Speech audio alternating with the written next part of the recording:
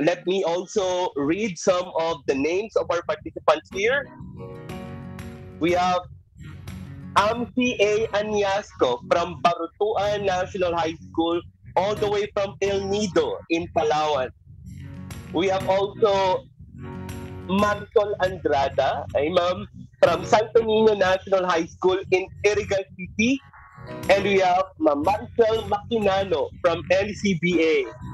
Good afternoon. We have a participant who came all the way from Pangasinan and another one from La Union, San Jose Elementary School in Sudipen, La Union, Ma'am Ruby Castro. Good afternoon. Again, welcome to our conference here, sponsored by the Philippine Institute of 21st Century Educators.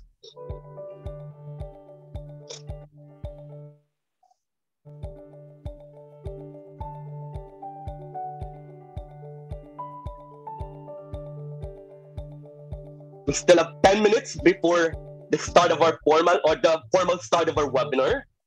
And again, I would like to remind our participants here of our netiquette. It is recommended of you to open your camera. And again, make sure that your microphone is always muted. Use headphones or earphones. You may find a seat or location that is comfortable and well lighted. Advised to wear business, smart, or casual attire. You finish the whole virtual conference and you're expected to, as you complete, the evaluation form, you're expected to get a certificate. We have those who are asking that question in our chat box here. And again, that's the answer to your question. You are also expected to direct your concern through personally messaging us on our page or our email address so we can provide answer to your concern. We already have more than 70 participants available here in Zoom, and we have a confirmed around 300 participants for this gathering. So we'll see if they can be available throughout the whole duration of this conference. Okay.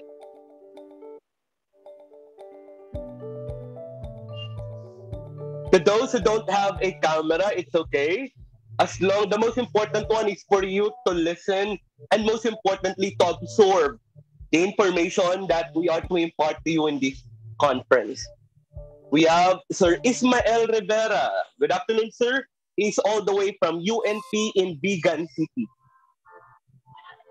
We also have Ma'am Annette Rosel from Crossing Bayabas National High School in Davao City. So we have a great number of participants who are educators in the basic education, especially in elementary and high school. We also have John Me Biholi. He is all the way from the division of Maguindanao 1 from Bangsamoro Autonomous Region in Muslim Mindanao, specifically from Paglat National High School. Good afternoon, sir. We have also Ma'am AJ Villegas from Vocational High School in Tondo, Manila. Okay, good afternoon, ma'am. It's Ma'am Rose Ramirez. And the school is AJ Villegas Vocational High School from Tondo, Manila. We have a great number of participants from Mindanao. We have another one here from Dipolog City National High School in Bara, Dipolog City, Zamboanga del Norte, Sir Marjon Yapak. Good afternoon, sir. We have a great number of participants from Palawan. A while ago, we have one from El Nido. Another is from Coyo Campus of Palawan State University, Ma'am Mary Ann Sim. Good afternoon, ma'am.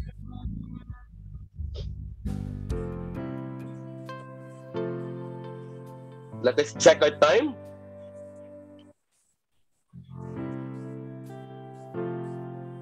We still have 7 minutes left before the official start of our conference. Again, I am recommending it to our participants to kindly write their complete name in the chat function and also inform to us about the institution where you are affiliated with.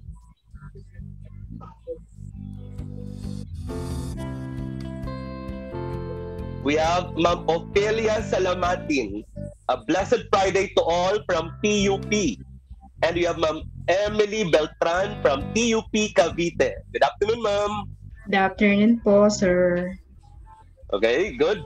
We have also one participant here from Aklan State University, New Washington campus. We have Sir Randy Pastor. And we have Ma'am Brenda L. De Los Santos from Gat Andres Bonifacio High School of Taguig City and Pateros. Good We have afternoon, many sir. participants also came all the way from the National Capital Region. So again, good afternoon to all of our participants from NCR. And again, if you notice, our participants came all the way from different regions of our country. And again, we are happy that we have a great number of participants who came all the way from Luzon, not only here in Iloilo, but also other parts of the Yeah, Visayas and also in Mindanao. fine.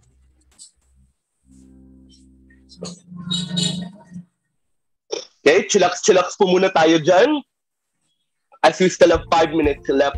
Allow me to have the remaining minutes we have to use this to greet our participants here. Okay?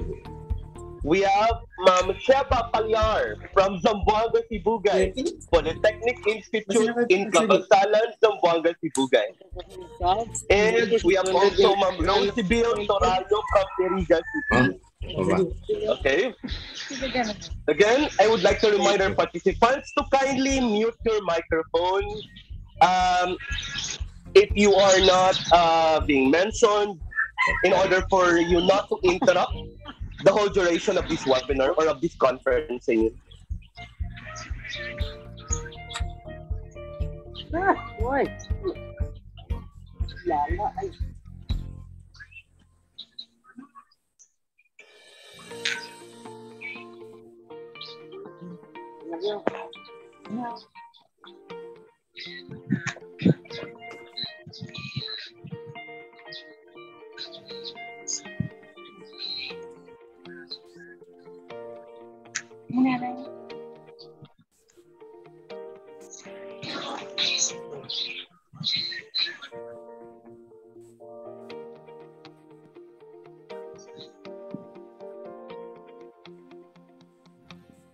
What's those?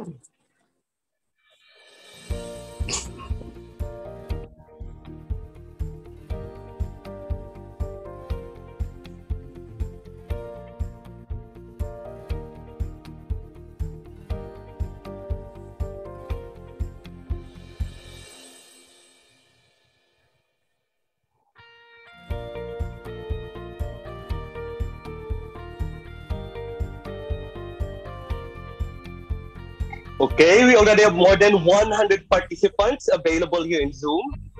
And we still have 3 minutes left before we officially start our session today. But again, I would like to remind our participants here to kindly mute your microphone.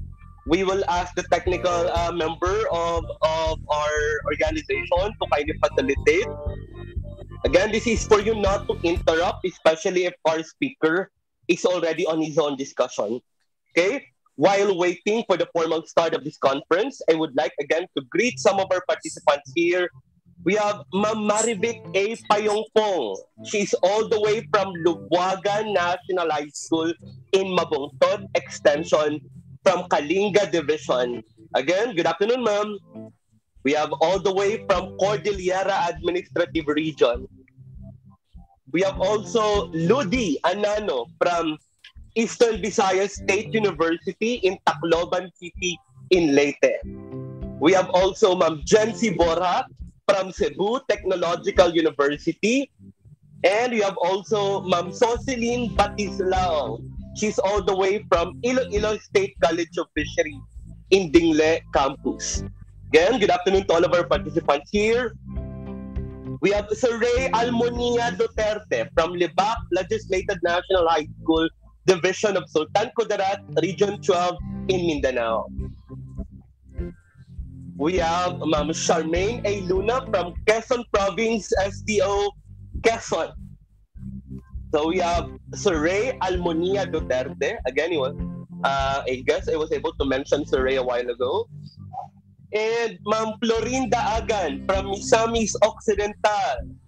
We have a great number of participants from Mindanao and also here in the area of Negros Occidental, San Carlos City, in Colegio de Santo Tomas, Recoletos, Ma'am Marianita Bolo. Good afternoon, Ma'am Marianita. And Ma'am Nelia Merin from Visayas State University in Isabel campus.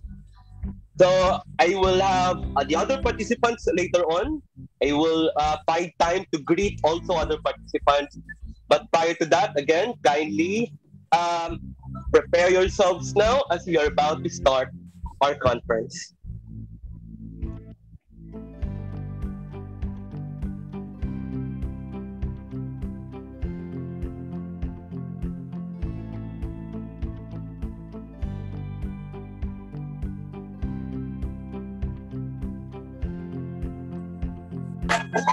Apelon,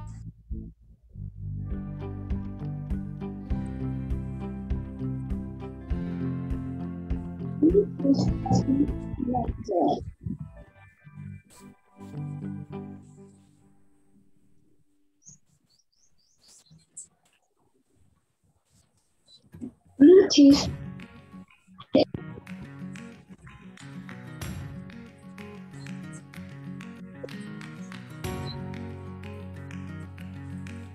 Again, good afternoon, everyone. I would like to remind our participants that the virtual conference will start shortly.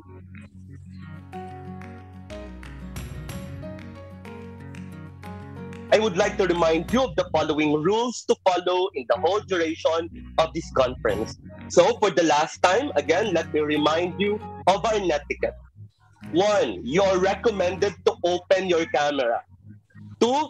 Always mute your microphone. 3. Use headphones or earphones. 4. Find a seat or location that is comfortable and well lighted. 5. It is advised to wear business or smart casual attire. You also finish the whole virtual conference and complete the evaluation form for you to get your certificate. 7. Always direct your concern through personally message or PM on our page or our email address so we can provide answer to your concern. For the flow of our virtual conference, we will start first with a prayer, the introduction of the resource speaker, the virtual conference proper, the question and answer portion, and we will end with some announcements. We are presently viewed on different social media platforms. We are presently live here in Zoom and in YouTube at the official channel of POMI. We also have a delayed telecast in Facebook at the official Facebook page of PAISI 21. Again, I would like to remind our participants here to kindly mute your microphone. The technical committee, please kindly facilitate to make sure that the whole duration of this conference, we are not to hear unnecessary noise throughout the whole duration of this conference.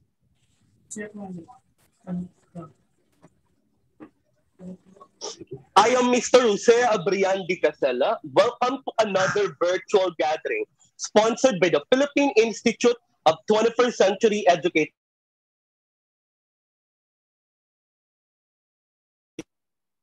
Again, I am Mr. Jose Abrian Di Casella. Another virtual sponsored by the Philippine Institute of 21st Century Educators Incorporated, or PAISI 21. This is in cooperation with Center for Scholarly Researches of Educators in the Philippines Incorporated, or CISRA. We are now on our second year of sponsoring webinars and virtual conferences.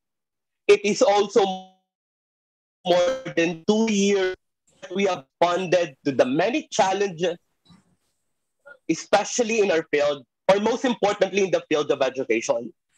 Amid this pandemic, our requirements and demands on teachers are still increasing. One of which is the making of an action research. Most of us are always cynical also when we talk about research.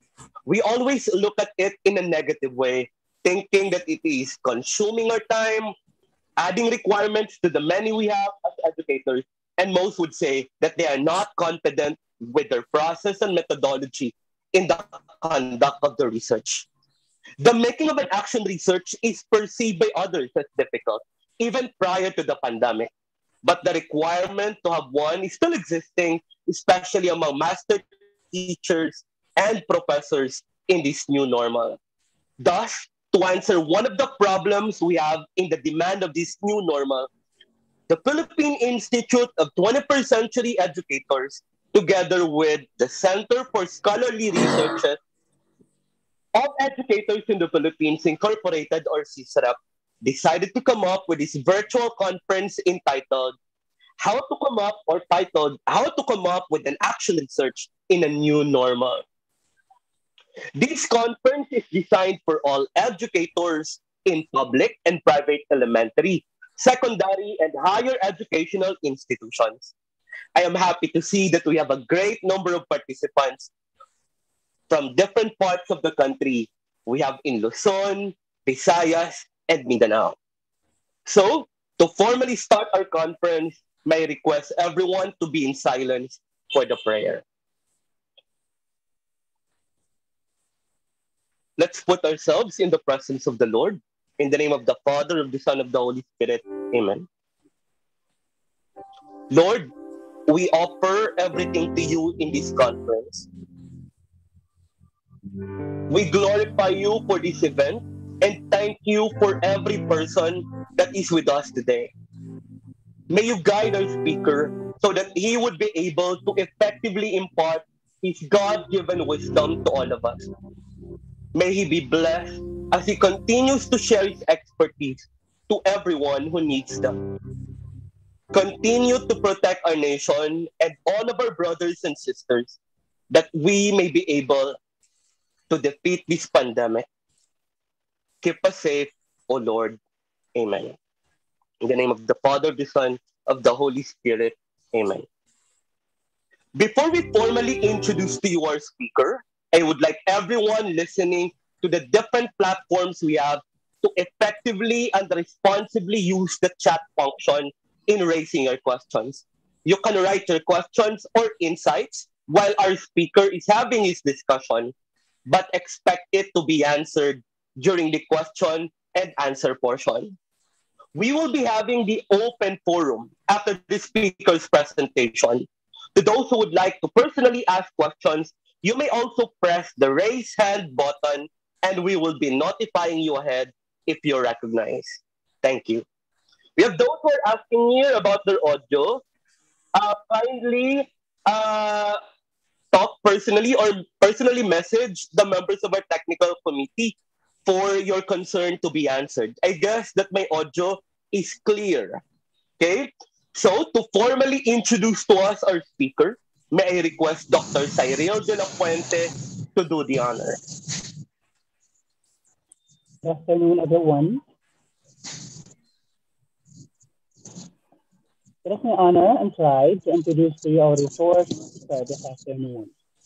Our resource person this afternoon is the designated University Director for Knowledge and Technology Management of the Research, Development, and Extension of Cagayan State University in Tubig-Zarao City since 2018, and concurrently the Campus Research Coordinator of Cagayan State University at LASAM. He is occupying the faculty rank of Assistant Professor 4.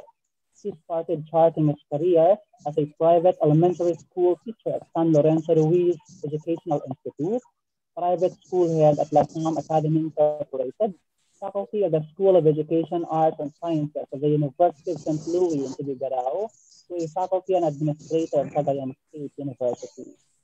He obtained his Doctor of Philosophy in Educational Management at the age of 23 in 2013. In education, major in Educational Management in 2011, and B.Ed. Generalist in 2010, and finished academic subjects for B.S. Ed. English in 2013. He has published 29 research articles indexed in Scopus, Clarivate Analytics, and ASEAN Citation Index journals. He has an page index of 6 and I-10 index of 3.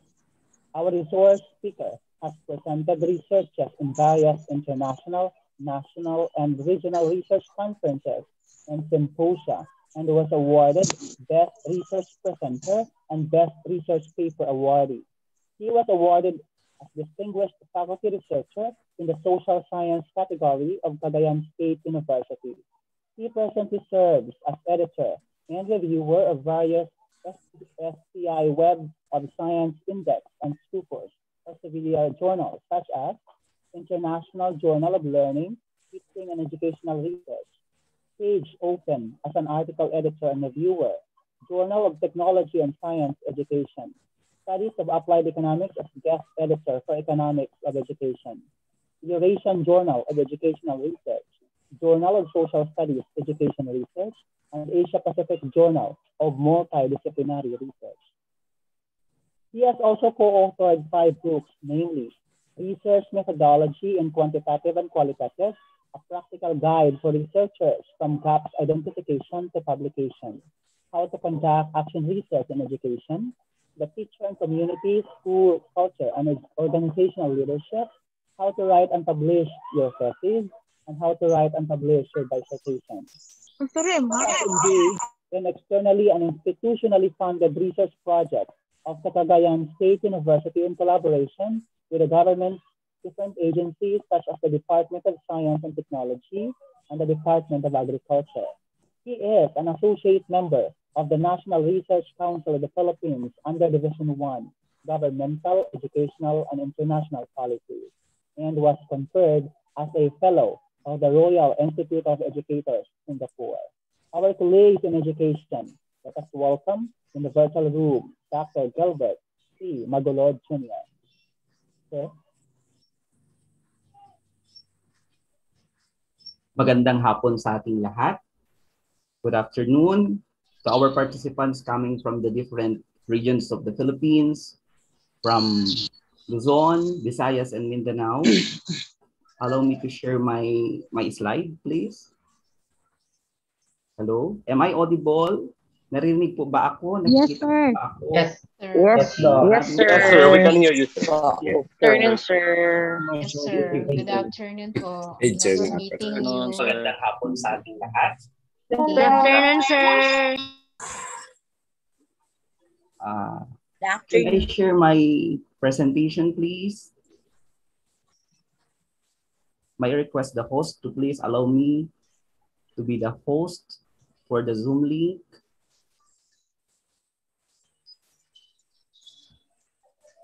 Okay, sir.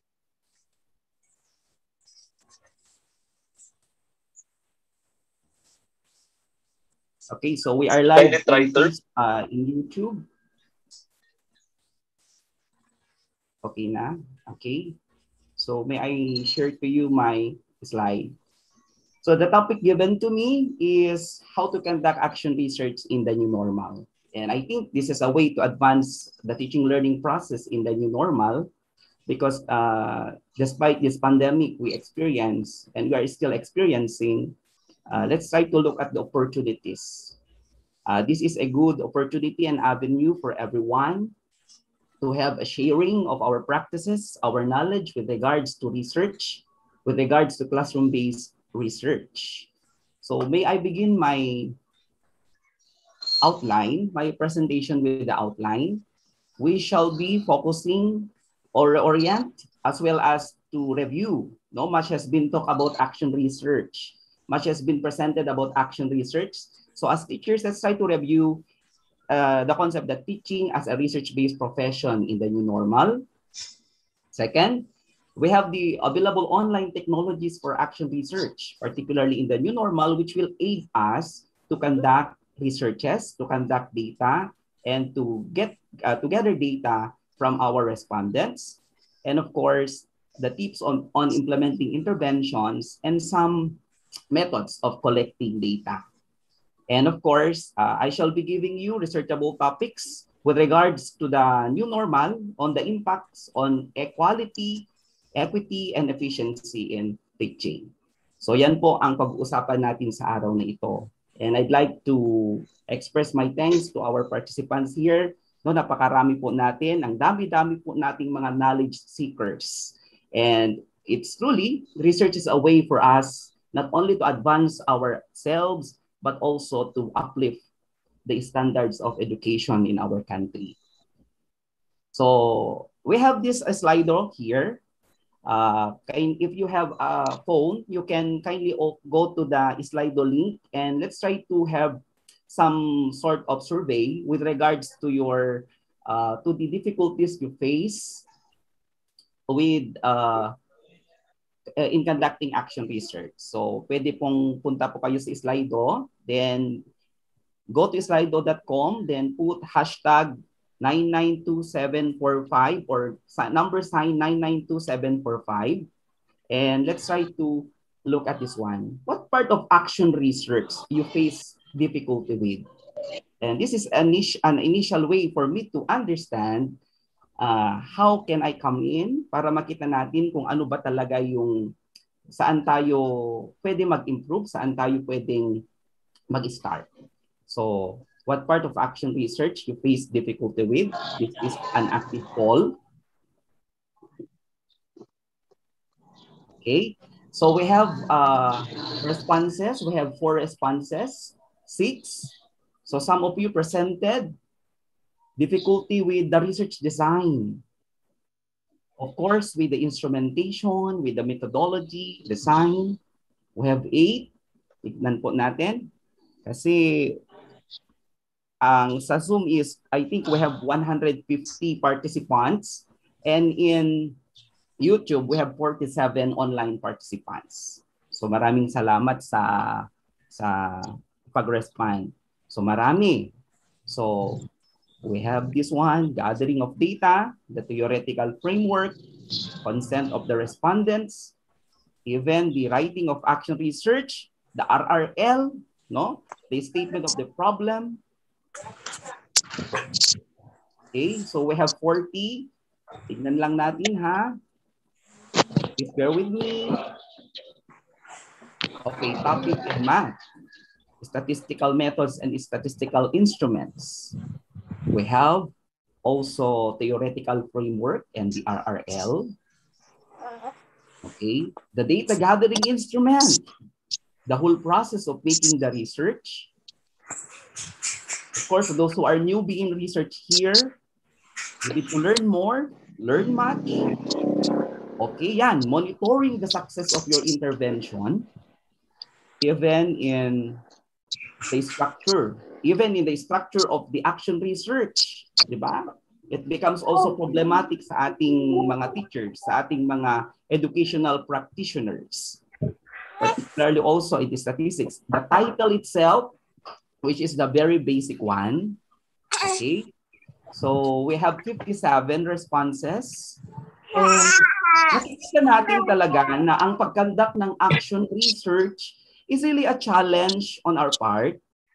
But I hope that with this presentation we have this afternoon, medyo i-shift natin yung thinking natin. And let's try to look at the opportunity that action research is not really a burden, but it's a way for improvement. It's a way for advancement. Okay? So ang dami-daming mga concern natin. We have, even in the proposal, I agree with you to this participant who answered that facing difficulty in writing a research proposal. Because really, the research proposal really is the starting point of research to be funded, particularly for Department of Education, even for state universities and colleges. Time constraints, okay? Okay, so maraming salamat. Now, I have now the basis kung ano yung ating mga pwedeng pag-uusapan ngayon. So, most of you already presented that these are very important concerns for us teachers, for us practitioners, that we need to overcome for us to become successful researchers. Okay? So, may nagsasagot pa dyan, data gathering. Maraming salamat. Okay? So, now, at this point, I'd like also to ask, what level of skill, what level of skill do you formulate research questions? Sige nga po. What level of skill do you formulate research questions? Tignan natin yung level nyo. Are you skilled? Somewhat skilled? Okay. Somewhat skilled. Not at all skilled. Okay. Yan. We have tumatakbo-takbo ang data natin. Talagang nagpo-progress tayo. Napaka-active ang ating mga participants. Not at all skilled. Okay. Sige. So, Now, if you have noticed, no, don't you think that having these questions can already converted into an action research? No? The availability of data. Kaya nakikita natin sa data, wow, okay, most of the respondents are somewhat skilled when you talk of formulating the research questions. Kanina may nagsabi ng statement of the problem.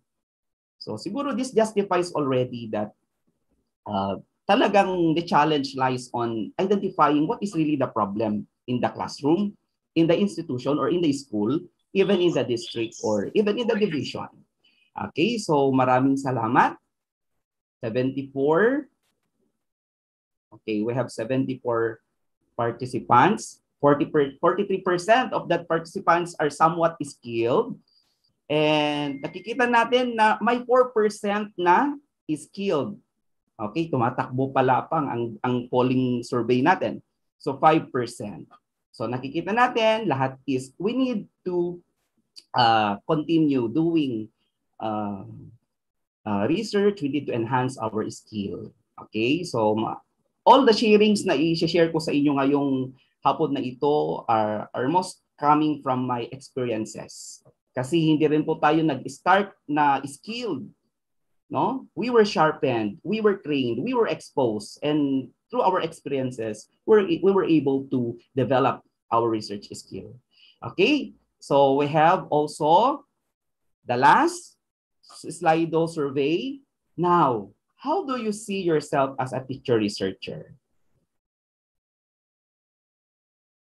Okay, sabi natin kanina, teaching is a research-based profession. Then, 44%, 52%, not very skilled. Okay. Sige.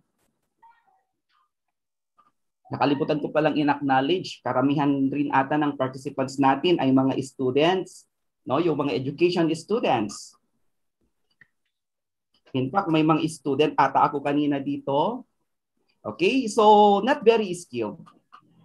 So tama po yan. We need to be honest. We need to look at ourselves as not all skilled, but not very skilled because we are practitioners in the field. So marami pa tayong pwedeng matutunan when we talk of research. Lalong-lalo na new normal ngayon. At sa new normal na yan, kailangan din mabago ang skill natin. Kailangan din mabago ang constructs natin, ang ating mentality towards in understanding things around us. Okay? So, this is actually a data, no? Not very skilled. Okay. So with that, another way for us as teachers, no, is how do we provide also our mentoring support to others? Because when we talk of action research, it's more on our participation. It's more on our mentoring, developing our mentoring spirit. No? Tignan natin. So, kung kayo ba ay teacher, kung kayo ba ay principal, kung kayo ba ay mga teachers ng state universities and colleges, how do you provide mentoring support to your teachers? Is it very high, or undecided? It's even low or very low? So we have 37, so high. Okay, so the activity this afternoon is a manifestation of providing you the mentoring support for us that together we can do research, we can do something for the improvement of our educational system. Okay, so high, we have 49% out of 82 respondents. Undecided, out of we have 24% from the 82 respondents. No, low, 18%. Very high, 4%. Okay, so nakikita natin na talagang hindi lahat, but of course, marami rin sa ating mga practitioners are already providing the support to others. That's what we call the mentoring spirit. That's what we call effective collegiality, the way we provide support to our co-teachers, to our students, and to our institutions. Bala mo diya. Wala, di ko kumulong butag background. Okay, hello? Okay lang po ba kayo? Okay, sige, let me continue. So now, dahil nag-survey tayo, balikan natin. Action research and teaching. Okay, so Borg in 2017, I lifted this from the literature of Borg that according to Borg, teacher research is to improve teaching and learning. Very basic na yan sa atin. I-review lang natin, no? I-review lang natin. Bradbury defines action research as an action and reflection, and it's a way to bridge what we call the theory and practice. For those who are students here in educational management, may subject kayo na educational planning. Even those who are teachers here na enrolled sa MA nila, may subject kayo na educational planning. Lagi natin sinasabi, theory and practice. What is and what should be? How do we bridge between what is and what should be? Okay? And of course, according to Rowell in 2015, it's a transformative, no? Action research seeks transformative change. It's a way to transform. No, hindi ko nabasahin lahat. And of course, for Cohen and Mannion in 1994, action research is a small-scale intervention. So when we go back to the classroom, magturo tayo sa classroom natin, iniisip natin, ano ang remediation ko, ano ang intervention ko sa ganitong problem ng ating mga students. Even in the operation of the educational system, in the operation of the school system itself, it requires action research. No? Even in the attendance of teachers, the tardiness of teachers. So maraming patutunguhan ang action research. When we talk of action research, hindi natin natatanggal ang intervention dyan or even remediation. And of course, I would like to emphasize that enacting change is not easy. It requires time, patience, sound planning, communication, and even our implementation skills. Agree po ba kayo doon? Okay? So, sige. Next slide. I'd like to present to you the difference between fundamental research to an action research. Sinasabi natin, magkaiba po sila, pero pareho silang research. But as to the areas, as to the objectives, the problem, the nature, the sampling, the outcome, these are different concepts. So, padaanan lang natin. When we talk of fundamental research, these are actually the researches you are conducting, particularly when you are finishing a degree, when you are enrolled in your dissertation, in your thesis writing, in your subject research and education, in language research.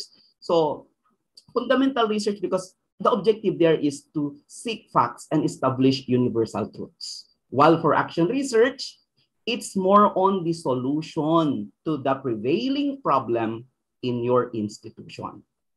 Pero you can also convert that action research into something that is a fundamental research. Pero ang pag-uusapan kasi natin ngayon ay action research. As to the problem, kung fundamental research, mas malawak, the contextualization is in general circumstance in the field of education. But for action research, we are focusing on the specific problem of that specific institution. As to the nature, fundamental research is more on theoretical and wide. But for action research, it's more on practical. It's more on narrow. Hindi kailangan na you go on with the technical way of writing a research, but it's more on the pragmatic way. No? Yung philosophy of education ninyo, let's be pragmatic. And for sampling, fundamental research, talagang malawak ang samples niyan, maraming variables. But for your action research, we are focusing on the limited and of course limited variables in a limited period of time. As to the outcome, fundamental research is more on the universality. But for action research, it's more on the specific institution. And of course, as to the duration, usually sa university namin, we define a research study, 6 months lang dapat yan na makanda. Pero pag action research kasi, I just do not know sa Department of Education if it is within 3 months, 1 month, or 2 months. Pero pag research kasi yan, research study, because we have the definition of a research program, to a research project, to a research study, talagang ang isang research component doon, ang research study should be conducted within 6 months. Just let us know po sa DepEd kung 3 months or pwede na yon. Pero as to the time, no, the duration is even in the way you gather data, no, the maximum could be 1 session also for action research. And for the process, no, talagang rigid kung fundamental, pero pag action research talagang technical, not so technical. And for the researcher, for fundamental research, talagang tinitingnan natin yung field of specialization ng isang researcher. No, field mo ba yung research mo? For action research, all teachers can do action research depending on their field of specialization kung ano man yung gusto nilang i-solve na problema sa kanilang paaralan. As to the instrumentation, fundamental research requires authentic tools, but for action research, it requires teacher-made tests. Even your simple quiz lang na 10 items, as long as reliable and valid to measure the competencies or the skill of the students, that can be used as data for your action research. And even for data analysis, complex statistics are used, but for action research, general statistics. So I hope I am giving you the concept that when you talk of action research, hindi siya mahirap. Ang talagang mayroon dapat sa inyo sa pag-conduct ng action research, critical thinking and your ability to seek, to address this specific problem in your institution. Okay? So, sige. Now, may I share to you the parts of a research proposal? Sa atin kasi, particularly if we are practicing teachers, hindi rin naman basta-basta makapag-conduct tayo ng action research without a research proposal. Lalong-lalo na sa mga taga-Department of Education. Because kung nag-propose kayo ng action research, we have your basic education research fund na hihingin ng pondo. At ang pinaka-basic na definition natin doon is, when you ask for a funding coming from your institution, coming from the Department of Education, see to it na meron kayong proposal. Ganun din po sa aming taga-state universities and colleges. Talagang proposal-based po siya. Okay? So for the action research parts, we have the title. What is the title of your research? No? As to the introduction and rationale, dapat ang ina-address natin doon, ano yung pinaka-issue, ano yung pinaka-problema, at ano yung intervention na i-introduce ninyo. And we do not do research without literature review. And the literature review will justify the research gap. No? For the research question also, what are the questions you need to answer? For the scope and limitation, what are the parameters of your study? To the research methodology, what will be the design of your research? For sampling, how will you select the respondents? For data gathering method, what tool will you use in gathering the data? And how is the process? And of course, we do not forget the ethical issues. No? How will you observe privacy and confidentiality? And lastly, the data analysis. So ito po, pag makumpleto nyo itong parte na ito at talagang ma-justify nyo sa bawat part niya na meron kayong entry dyan, it's already a way for you to start a good action research. Okay? So, sige po. Huwag mo kayong maboring dito ha. Kung may katanungan, i-chat lang ninyo. Okay. I'd like to present to you the model. No much has been talked about action research, particularly sa mga taga-DepEd dito. Ang dami-dami nang na-lecture about action research. But what I'd like to emphasize this time is the model. So as you can see, the model of an action research is seen as cyclical in nature. And the first step is the identification of the problem or the identification of the research problem. Moving on to that, we have the generation and analysis of data. Iisipin mo, kung ito yung problema, no? Paano ko kukunin yung data? Paano ko i-generate yung data? Then, you also plan for the specific intervention or remediation. Introduce and monitor that intervention, analyze and evaluate the data, review the process, and as you can see, it's more on cyclical. Pabilog siya. So for us teachers, for us educators, it reminds us that research is a way for improvement. No? So, kumbaga, huwag tayong magsawa sa pag-conduct ng research, huwag tayong magsawa sa mga yan kasi in that way, we can contribute something. Okay? So next. So these are the steps. Itong steps na ito ay sa akin lamang, is a sharing sa inyo. No? Ako lang pa ang gumawa while I read so many literature already about action research. Napakadami. Pero sa akin, no, I devised my own, which I hope this could be a good way for you to understand also. Na gustong i-share ko rin sa inyo.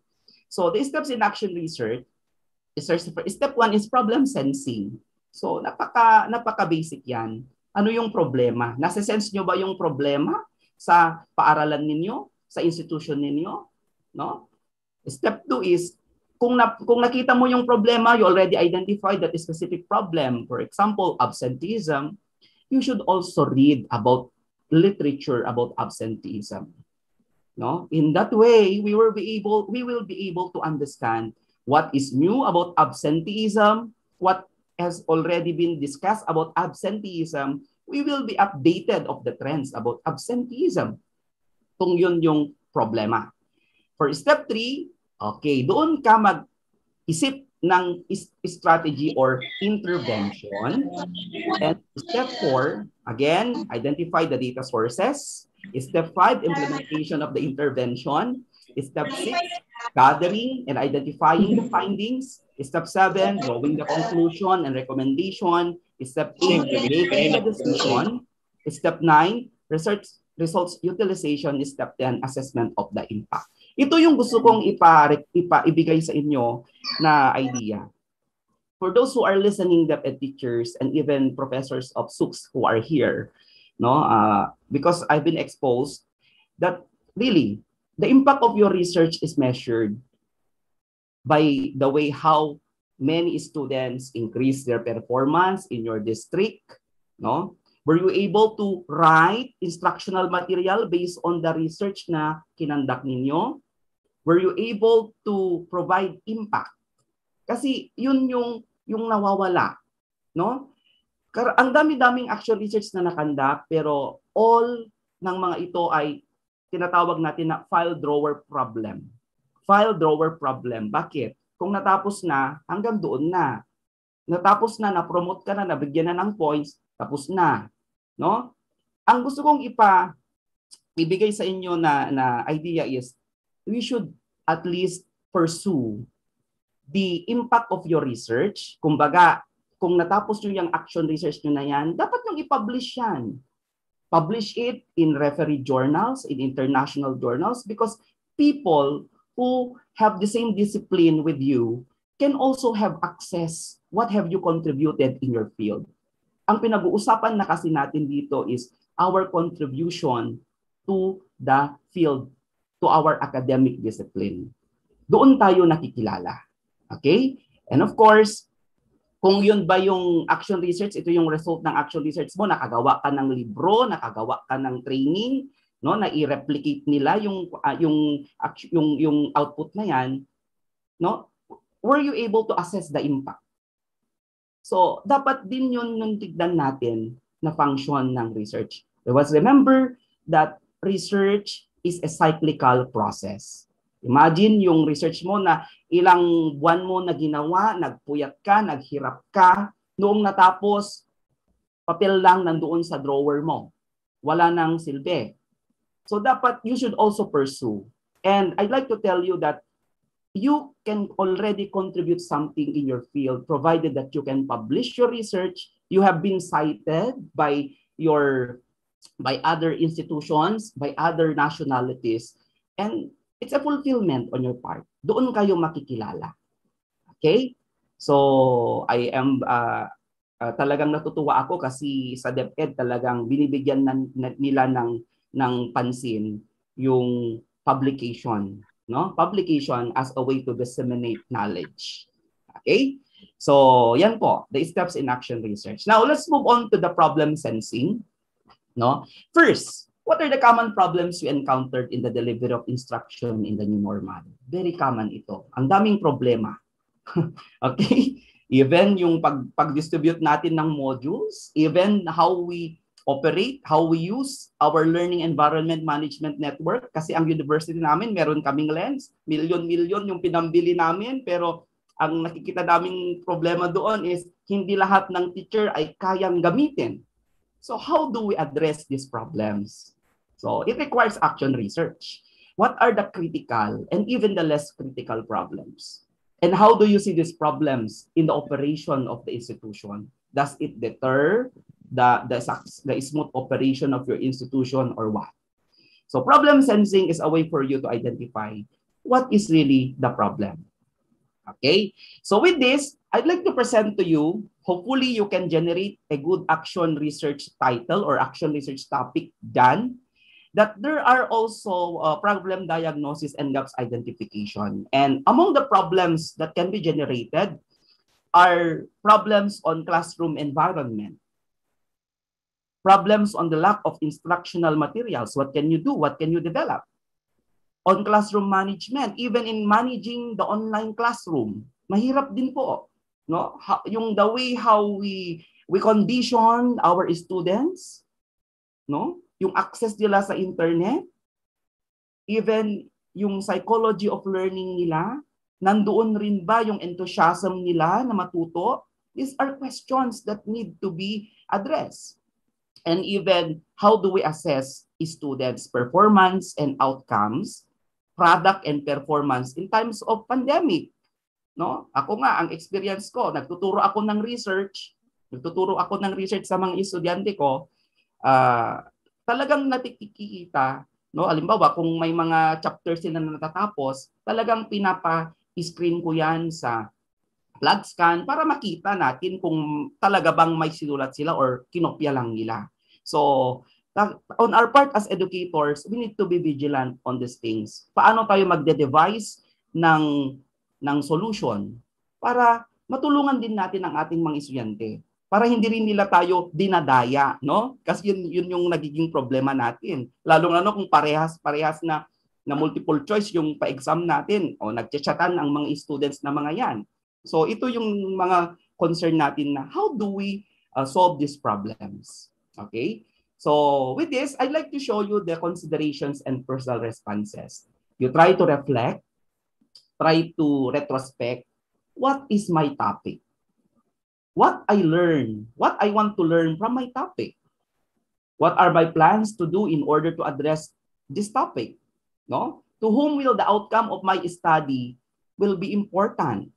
Will it help your students? Will it help your institution? How much time do you anticipate the study requirement, the time needed? How difficult do you anticipate it? And what are your foreseen ethical issues?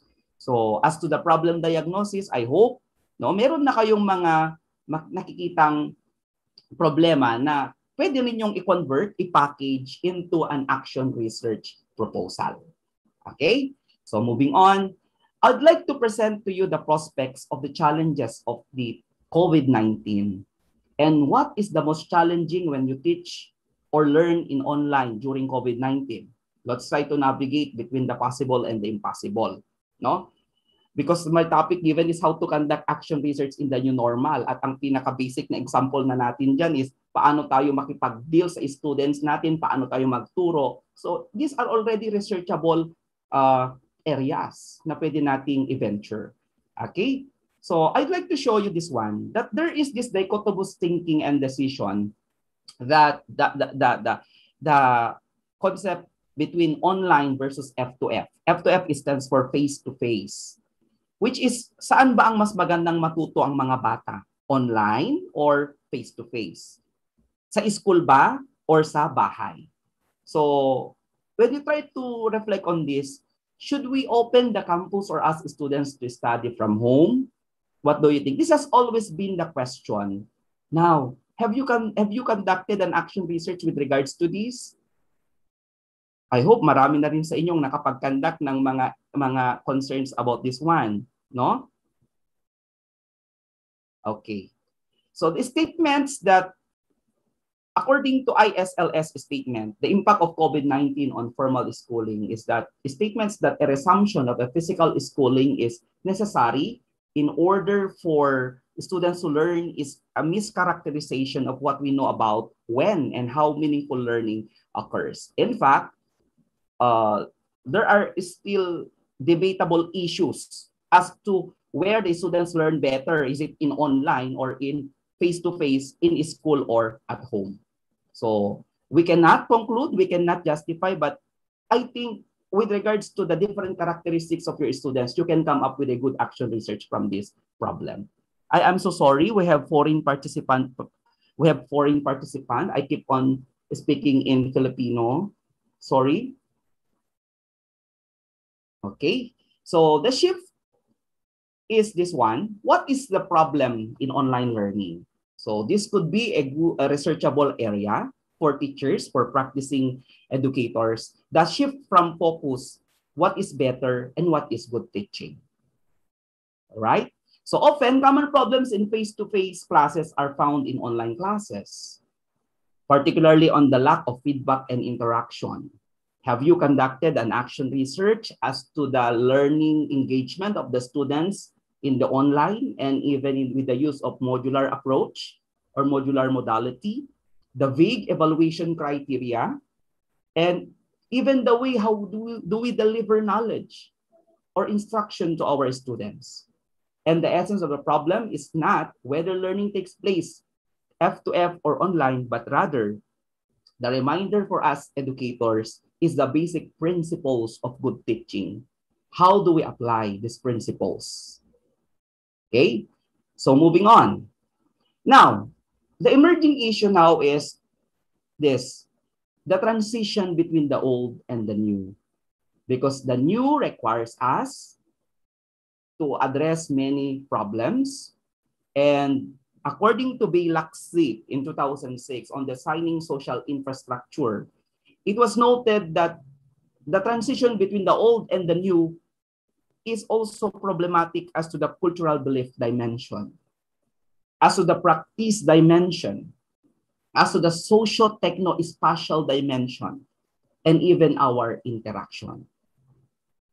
I am presenting this to you so that you will have idea on what possible action research you can propose or you can pursue with regards to the process of conducting this one in the new normal. Okay, moving on. So getting from the responses, these are just of the responses which can be packaged into a data, right? So the question given is, do online classes take more time to prepare? That's the question number one. And the question number two is, are F2F classes more effective than online classes? It's just a way of doing a simple survey, simple question. You can already come up with the data for you to make an action research. People who answered yes, does online class take more time to prepare? Yes, sabi nila, it takes a lot of time to prepare and edit video lectures, which is true. On the other way around, no, it takes a lot of time to create lecture for the first time. But the time gradually decreases, it is good to reuse lectures. For question number two, are F2F classes more effective than online classes? Yes.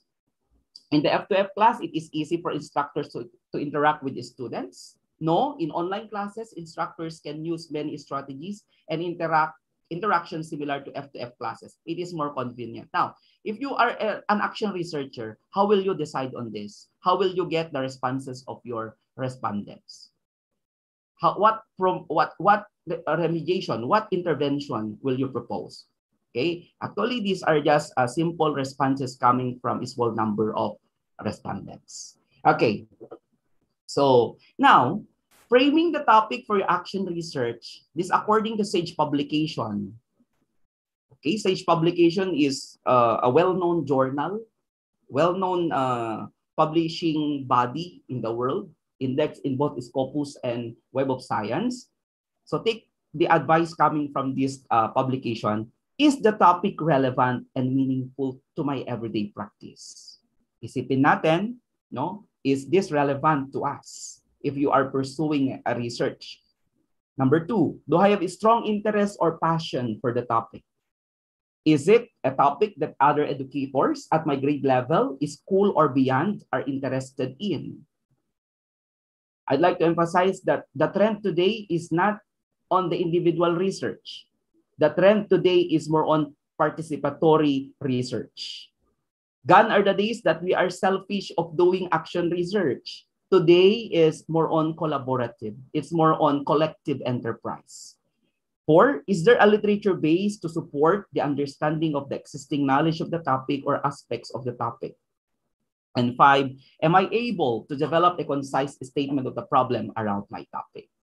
So I cannot give you a definite problem because the problem is based on your experiences. See to it that you can package that into a research proposal so that you can also pursue a good action research.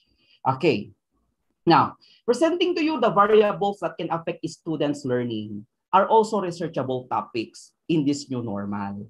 First, even the gender of the students. Have you ever asked who among my students, whether they are male or female, which has the higher level of learning engagement in online? Is it male or female? What about on the ethnicity? Even in the prior education, the prior learning experience of your students, even the health, no, the physical disabilities of your students, their age, the socioeconomic status, first language, learning styles, peer relationships, spatial talents, and even emotional health. So these are topics, these are important variables for you to pursue or for you to investigate when you talk of action research. Are these not problem of your students? These are problems of your students. These are issues. Okay? Next, on the online classroom variables, even in the transition times, how do we schedule the time for our students? No? Were we able to assess, conduct an action research? At what time our students really learn better? Because in psychology, we have our individual inclination. Temperature and time affect our learning dispositions, no? Even the patterns of online classroom interaction, even our online class size, no? The internet access, the pacing of subjects, the student responsibility, and even the learning activities. So, pwede nyo sigurong mag-devise ng iyong sariling action research topic based from these variables. Next. And for school variables, even how your principal leadership skill, no? Even on the school culture, the budget and resources, the operation of the institution, the safe environment, even the staffing arrangement, partnership with other institutions, support programs are also researchable topics. Moving on, even the teacher's variables. The personality of the teacher, professional or content knowledge, the philosophy of education, motivation and commitment to teach, personal variables, organizational leadership skills are also issues that can be researched through an action research. Okay, pero kung gusto mo namang i-pursue into a fundamental research, then why not? All right. Okay. Do you have questions? Before we proceed to the next segment? Hello? Okay, okay lang po ba kayo? Okay. So, framing the topic for your action research. Example.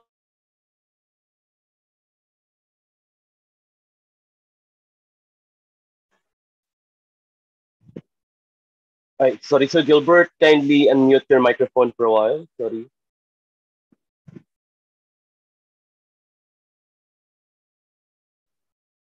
Hello? Okay, sir, clear.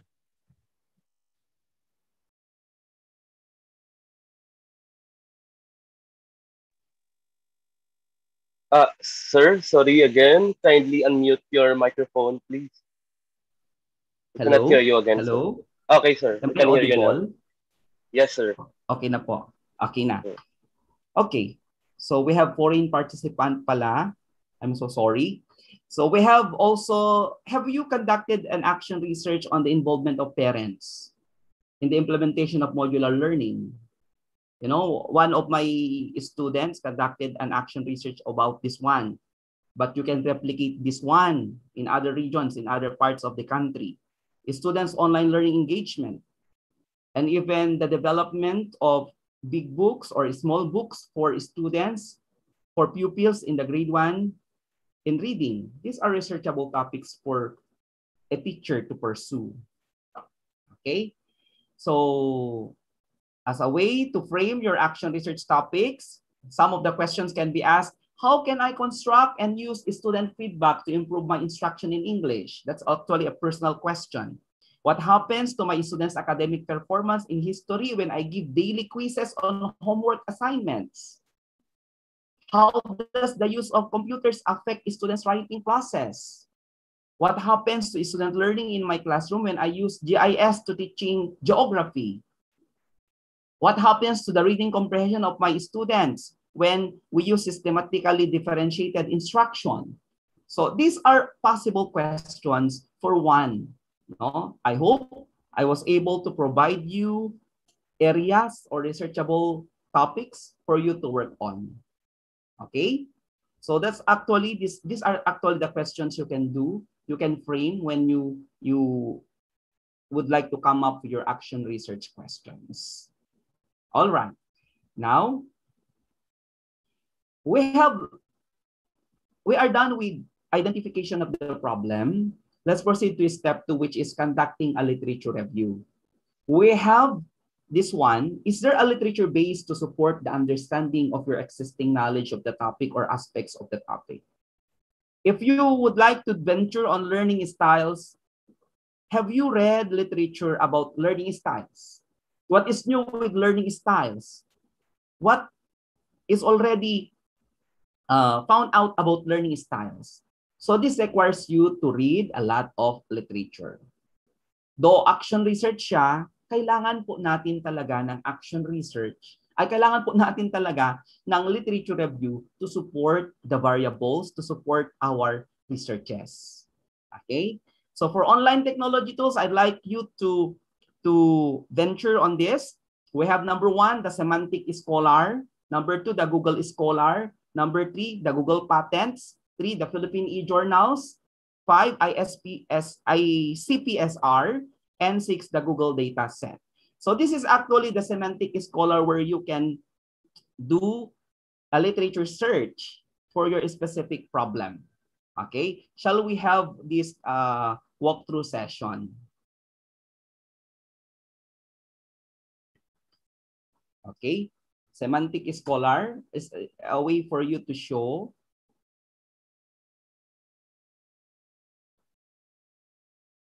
okay, so what you can see in the screen is the Semantic Scholar.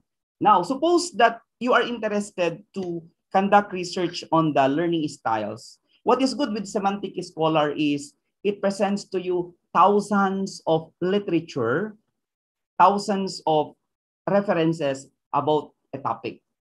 So suppose that you would like to do a study on the learning styles, click learning styles, then click search.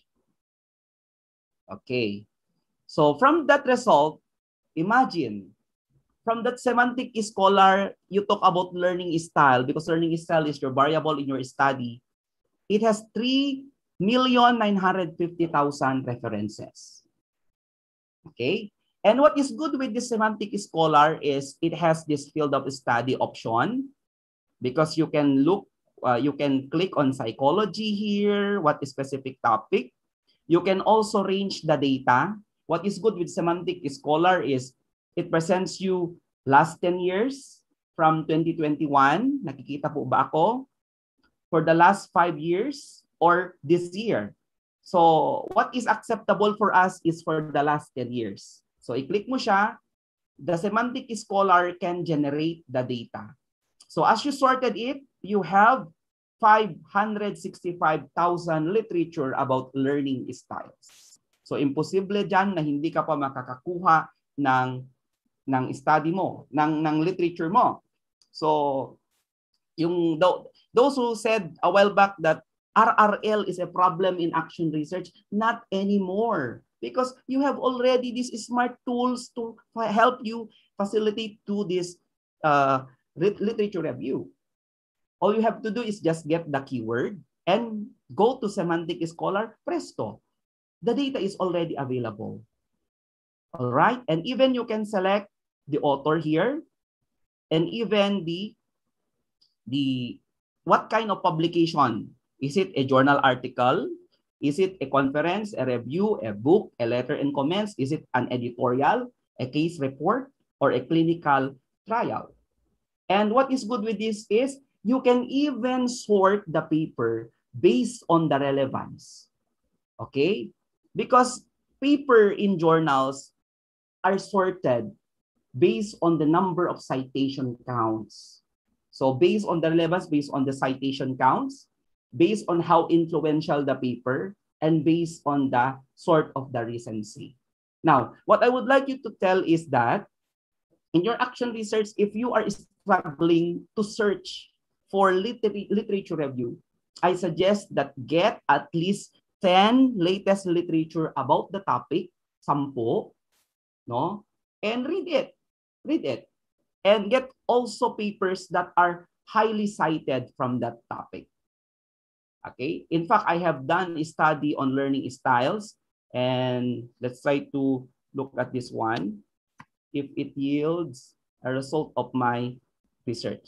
So in Semantic Scholar, it says that I have 16 publications with 46 citations, and the learning styles, okay, it's already here. I have 15 citations here. So if this is the paper, then get it. Get it. It's a good reference. And all the rest are articles.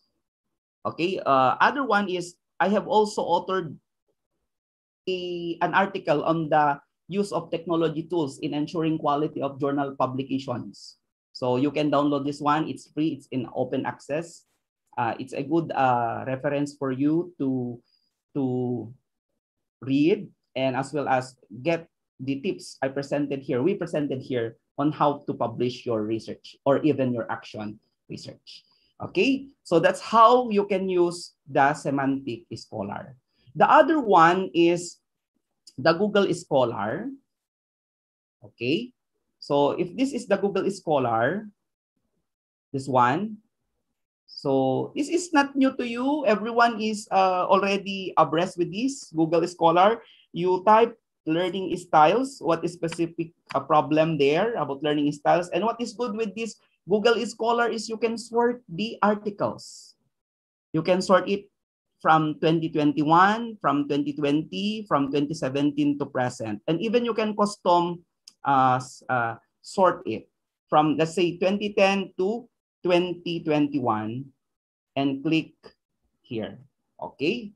So as you can see, it shows that from 2010 to 2021, you have 1,810,000 results about learning styles. What I would like you to tell is, if this is the literature for your research, and if you are venturing on the topic of learning styles, you are already provided with so many references about learning styles. But the gap there is, since you have different students coming from different regions and geography, of course, they have different learning styles. And that's how you will come up with a good recommendation or conclusion later on. Okay? So, nakakaintindihan po ba tayo? The other one is the use of Google Patent. Okay. If some of you are interested to do a research in developing instructional materials for students, I'd like you to go to the Google Patents.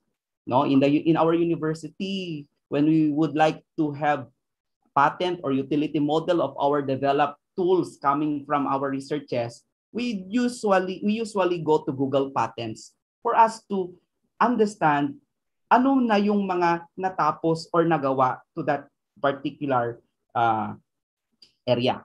For example, you would like to develop, you found out that the problem in your institution or in your school is there are so many students who are non-readers, and you would like to come up with a reading pen. Okay, so if you are a researcher, a teacher, at you would like to develop and design a reading pen for your students, of course, the the experience there is you would like to enhance or to improve the reading skill of the students. Reading pen is a good intervention. So go and consult Google patent and see to it what has been conducted about this topic. So we have that reading pen. Okay, out of that we have 135,829 results. And here you can download it. You can develop a concept or get the design and improve it for yourself. Okay, so dito sa side, you can have the date, the name of the inventor, the assignee, or even in the patent office. In the Philippines, kung Philippines lang, then go to PH here, dito sa side niya. Okay, so now, the suggestion here is when you use Google Patents, see to it that you are venturing in the design and development of, for example, tactual learning material for elementary pupils, tactual learning material for the physically challenged students of your school. So you go also to Google Patents and consult there. Okay? So let's try to move. Marami pa tayong pag-uusapan. Okay, so I'm done with presenting Google Scholar. Another one is go also to ICPSR. What is good with ICPSR is a database for everyone that is available wherein you can get studies conducted in United States. That is if you would like to have an international context of your study. Because sabi nyo kanina, RRL is a problem. Review of the related literature is a problem. And if you would like your research to be published internationally, it's important also to cite references abroad. And if you would like your action research to be regarded its international dimension, get also questionnaire coming from foreign authors, but see to it that it will be protested in your own country or in your own location. So there's no problem with it. The other one is a data set search. Another one, for example, you would like to find out what is the problem with regards to the performance of Filipino students in reading compared to other countries. Okay, you can generate data. Makikita mo doon kung nasaan na tayo. Okay, hindi ko kasi maiwasan ang hindi mag-Tagalog, mag-Filipino. Okay, so data set search, go to data search. Okay, the other one is a free online digital education research archive of DERA of the Institute of Education in UCLA. So medyo nagle-level up ang ating level, no? Pwede nyong i-cite, kuha ng mga references here about what are the newly developed tools with regards to students' study habits, no? So you can actually develop a research from this database.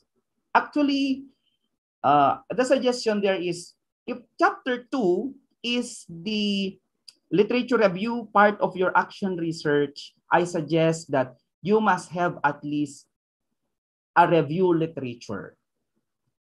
A review literature is an article written by authors with 200 a review article that synthesized 200 to 250 articles about a topic, about learning styles, about absenteeism, about reading comprehension, and so on. So at least kahit 2 o 4 na literature review article ang pwede nyong kunin, nang sa ganon is may strong grounding ang action research ninyo. No? Imagine you are doing a research without any knowledge of what is new of the topic. What I would like to tell to you, my dear listening teachers and professors here, is that if you are venturing to a particular topic or a variable, are you that familiar of what is new with the topic? what has not been found about the topic, and what has been found about the topic. In short, if you do not have a review literature, you are innocent. Lalong-lalo na naman, no? Inosente tayo sa pag-conduct ng research, which is hindi dapat mangyari yon sa atin. Okay? So, may tumatawag, pasensya na. So these are actually examples on how you can venture the Google Scholar. So sabi ko kanina, as what I have said, you must have at least review articles for your literature review. So learning styles, review article. Just click, for example, fisheries review articles. So we have 1 million and 10,000 results. Okay? So it's just on your capacity on what specific literature you can get. Hindi na po mahirap ngayon ang pagre-research. Now, I'd like also to introduce to you the use of the Philippine eJournal. Now, the Philippine eJournal is a database of all published articles in the Philippines, and most of the studies indexed in these Philippine eJournals are studies conducted in the Philippines. Okay, let's try to navigate this one. How does this Philippine eJournal works?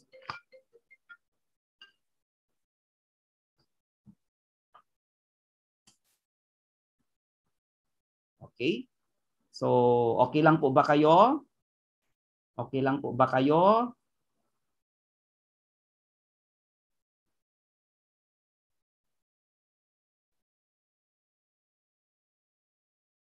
Okay, we are now proceeding to the navigation of the Philippine eJournal. Okay.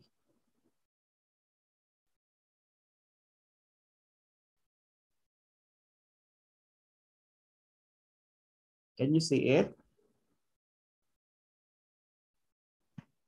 Yes, sir. You can see it, sir. Okay. So this is the Philippine eJournal. It is very common for us. For example, you would like to do a research on the mathematics learning of students in the Philippines. Just click the keyword mathematics learning there. And it shows that we have the journals. We have 11 journals who talk about mathematics learning. We have 1,287 articles. And when you go to the article level, here are the examples here. All right. So emotional quotient, mental toughness, mathematics anxiety, performance of teacher education students, a prediction model for the word problem solving performance, determining factor in mathematics achievement, strategies to reduce pathological fear in mathematics, right? Learning environment, parental involvement towards math. So you have so many references that can be taken out from this database alone. And what is good with this, it presents to you better way of citing the references. So just click on that article title and click on the citation generator. So you have guidelines there in your action research guides, for particularly for DepEd, what is specific citation format you will use in your action research. So we have the APA, we have the MLA or Turabian. So we have the APA, click APA, then generate. Very easy. Just copy the title of the research, copy that to the Word, to the MS Word, presto, you were able to have your own data. You were able to have your own reference. Okay? So that is how Philippine eJournal works. Okay? So now, this is my takeaway for everyone. See to it that when you conduct an action research, you must have at least developed your literature matrix. What is this literature matrix? A matrix wherein you have the list of your references and the year and the variables. I'd like to show you one output of my student who is enrolled in my subject. So, pakita ko na lang tong sample. Form 2, because every time they do research with me, I really require them to do a literature gap review matrix to fill out this pro forma. So the approved research title of my student is abot kamay ang pagsasanay, development, utilization, and effectiveness of tactile learning kit for grade 1 mathematics. Then I provided there the directions. Use Google Scholar reference. No, depende na rin yan sa ating na teacher kung ano yung gusto nating ipagawa sa ating mga estudyante.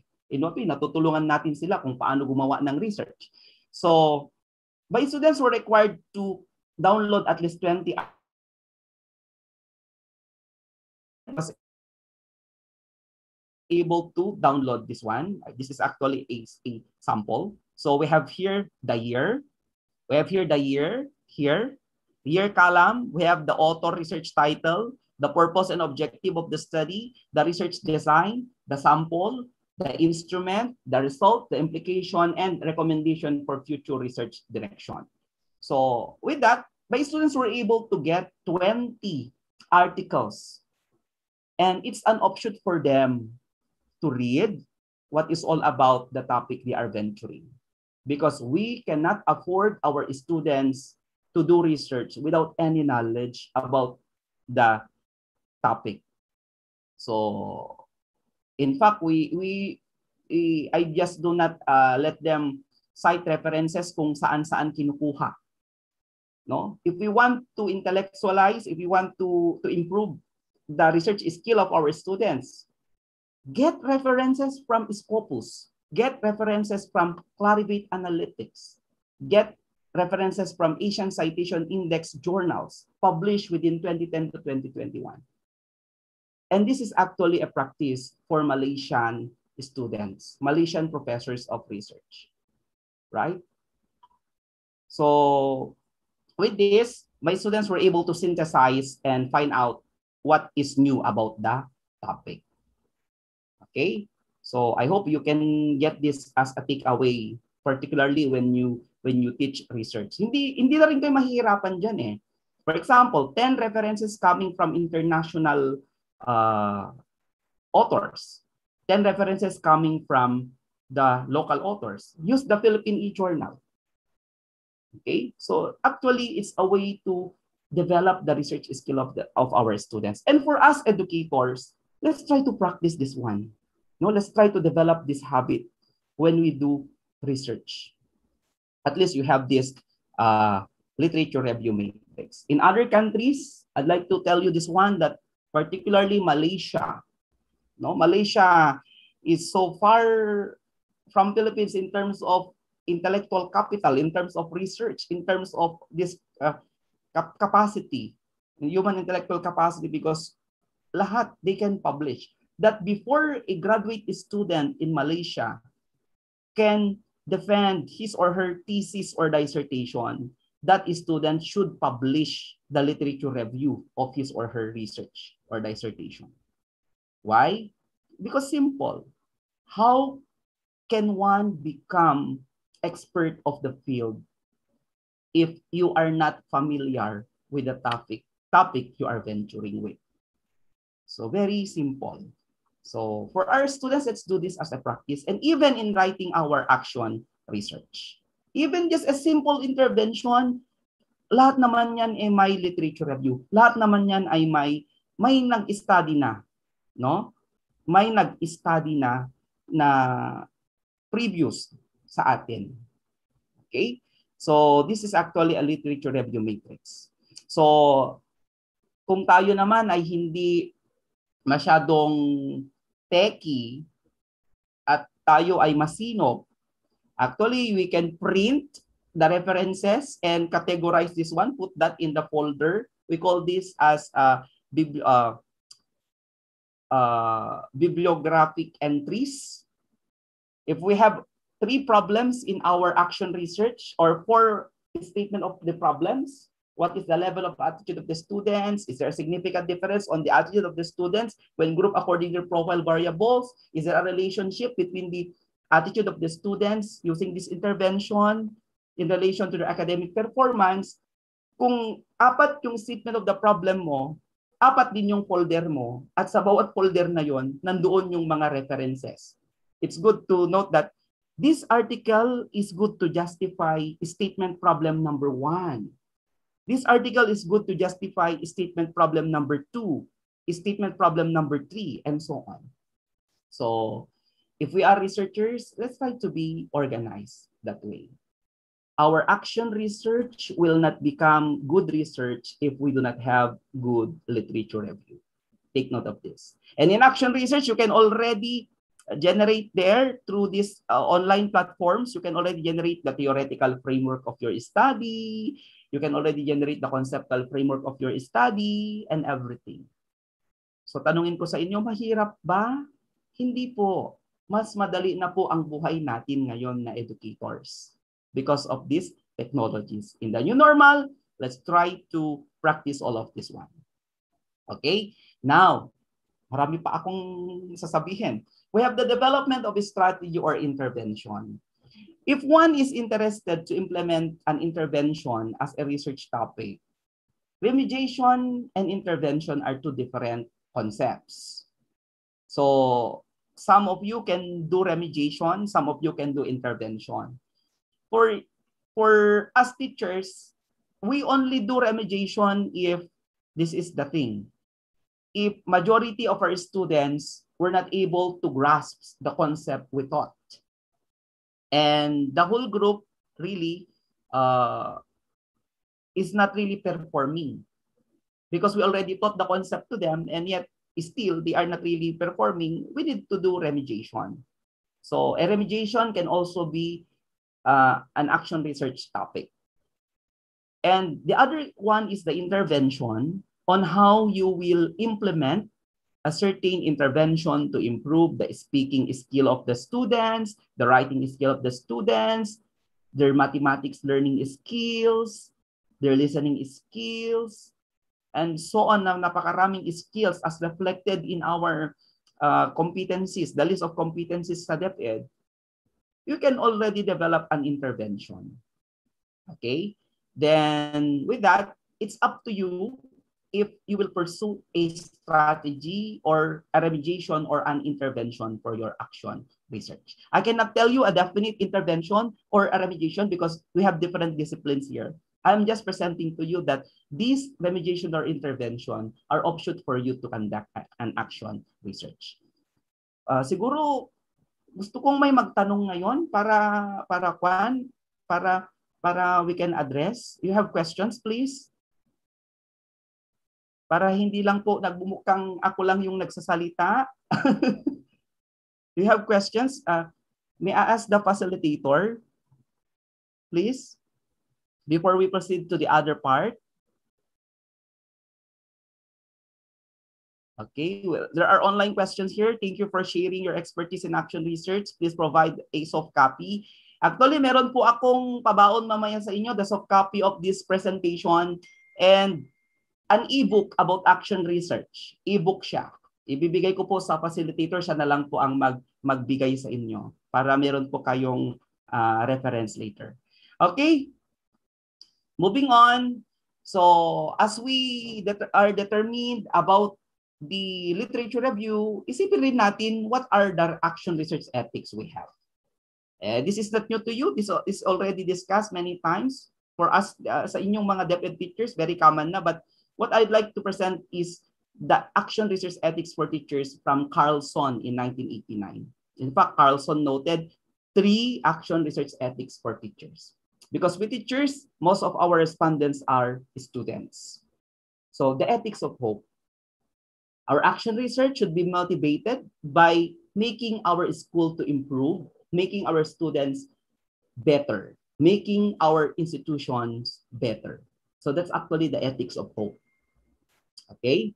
We have also the ethics of caring, that our action research must serve its purpose, and the ethics of responsibility. We are teachers, we are professionals, we are educators, and we must look at the welfare of our students. Particularly at this time, we have the Data Privacy Act. It's just a reminder for every one of us that just getting a simple data coming from our students, even their age, parents' education, family monthly income, these are critical data.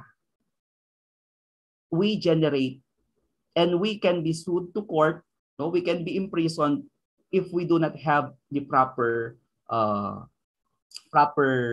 ethics, proper protocols. Okay? So child research ethics involvement is very important, particularly if our respondents are below 18. No, below 18 ang mga respondents. Ang definition sa batas kasi below 18 ay bata, child. Okay? So we need to observe this one. Data privacy and protection. Have we asked the parents to give us the consent for the elementary learners? I require this to my students that before they can get the profile of these students, they need to seek first the informed consent from parents. Okay? Very critical po. Though we have the power, yung sabi nila dati na the more power, the more responsibility, the higher our accountability. Then, action research ethical review. If we have the ethics board in our institution, I hope that in your school, you have your established ethics board. The ethics board is composed of the principal, composed of the parents, composed of the teacher, a representative from the students. Because before a research study will be approved, it needs to pass the scrutiny of the ethics board. Okay? And of course, the ethical requirement for our action research. All of these are reminders for us. Okay, if you have question, please write your question in the chat button of the Zoom. Hello? Hey, sir, good afternoon. Good afternoon. Yes. Okay, we actually have several questions already appearing in the chat function and also in YouTube. But I don't know if the presentation is already done since we still have the open forum part later on. I don't know with you, sir, but we actually have many questions already available. I don't know if you are at ease and if you're ready to answer it. Okay, sir. Okay, I'll just finish the presentation, please, and I will answer the questions afterwards. Okay? Okay, so I'm sir. asking for question. Hindi ko kasi namamalayan. Okay. Now, after finishing the research ethics, you think also of your research methodology, action research methodology. So sabi nyo kanina, you struggle with what specific design will you use in your research? What specific design or method will you use? Research methodology is a method that explains what you did and how you did it. See to it that when you have this research methodology, it should always pass the reliability and validity. Okay? It should include the type of research you did, how will you collect the data, how will you analyze the data, and any tools or materials you use in the research or the rationale for choosing these methods. I'd like to tell you this one. We just do not only do a literature review about the variables of your research, but we also do a literature review about the method. And we call it as review methodology. Why? This is very good to understand. If you will be using a specific method in your research, how many articles have you read about that method? And it's a requirement kung sa klase ko, requirement yan sa aking mga estudyante na gagamit po ako ng pre-test, post-test, sir. I will be using correlational survey, sir. I will be using cross-sectional survey, sir. Well, if you will be using this method, at least show to me at least 10 references or articles about that method. And I require my students to do a review of the methodology. You know why? The very basic reason is we just need not to follow the methodology written in the article, but we need also to know how the method will be conducted, what are the weaknesses of the method, what are the strengths of the method, what are the limitations of the method. And you can only get this one by reviewing a literature about that method. So, is a good advice. Siguro, pwede nyong gabitin yon. Kung gagamit po kayo ng pre-test, post-test, well, at least 10 articles about this pre-test, post-test method. If you will be using through experimental research design, at least 10 articles about this one. So that we are not just only following what others are writing, but we need also to be critical of the method. Okay? So a reminder, we just do not only do literature review in the literature review section, but we also do a review on the research methodology. Okay, so in your research methodology is as just a reminder, how to cook rice is just like how you were able to gather your data, and in a sequential way, you state it that way. You know, the first process I did in gathering the data, the second process, the third process, the fourth, the fifth, and the sixth process. And you think in that way that it makes the credibility of the research if you have a very strong research methodology. And most of the researches, because I do review of many publishable articles, I usually venture on the research method. And a good quality of a research method is that it can be replicated. It can be replicated. It can be replicated in the sense that in the way that the author or the researcher is stating the method used in the study, it can be easily followed. And you can already find out where will be the loopholes, where will be the problems. Okay, next. So this is just the process of cooking rice. Now we have here the process of collecting data in the new normal. So can you do experiment? You can do interview, FGD, but most of these are through online. But for action research, for you to make a very good data for your action research, I suggest that you use mixed method. But if talagang hindi kaya, then any of these, as long as you can justify the strengths of that research methodology. Okay? So in the new normal, we are bombarded with the problem, how do we really conduct? How do we really gather data from our respondents? Mostly, you can use online survey, dami-dami namang mga online survey tools dyan, online observations, or documentary analysis. Okay, so this is just a reminder. We will not talk much of this, but it's just a reminder that your methodology in your research, in your action research, can be quantitative method, can be qualitative, or can be mixed method. You know all of this. I will not talk much on this now. Okay, so in action research data, for data gathering, we have the 3 E's. First, experiencing. Second, inquiring. Third, examining. On these 3 E's of action research data collection techniques, experiencing through observation and field notes, we are hampered due to pandemic. So how do we do participant observation? How do we do face-to-face observation? Of course, with the aid of technology, you can even use online. Pero if you are capable enough, just follow the IATF protocols, you can pursue with this. For inquiring, when the researcher asks informal interview, structured formal interview, questionnaire, attitude, a standardized test, attitude test. And for examining using records, archival documents, journals, maps, audio, videotapes, artifacts, field notes are also collection techniques, data action research collection techniques in conducting your action research. Okay, so next.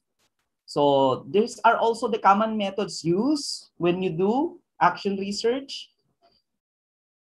Regular meetings, observation of teachers, questionnaire with teachers and children, interview with teachers and children, classroom observation, documentary analysis, journals, interviews, portfolios, field notes, audio tapes, photos, memos, focus group, anecdotal records, case studies, rubrics, pre-test and post-test results, standardized test scores, or even self-evaluation are good tools for your action research. Okay, Moving on. Now, in the research methodologies for COVID-19 pandemic, these are the trend. We have nethnography. You use virtual or digital online gathering of data. You use online interviews, online FGDs through Zoom, mobile methods, diaries of the students, photo, video, or voice elicitation, videos for ethnographic or bio-blogging, arts-based research or story completion. For semi-quanti and quantitative research, they have this online and phone surveys, digital methods, big data, social media analysis, spatial analysis, social simulation, expert elicitation. So some of these are the common research methodologies in this COVID-19. I hope that you can use some of these. As to the individual description of these methods, please do individual discovery na lang, okay? Because our time is limited. Moving on. Now, the forms of hybrid learning, which I'd like to present this one, that in the classroom, this is actually what you can see in the screen are the pictures of the classroom in University of Korea. Wherein, this is actually how they do the hybrid learning. No, yung blended learning nila. So look at the classroom.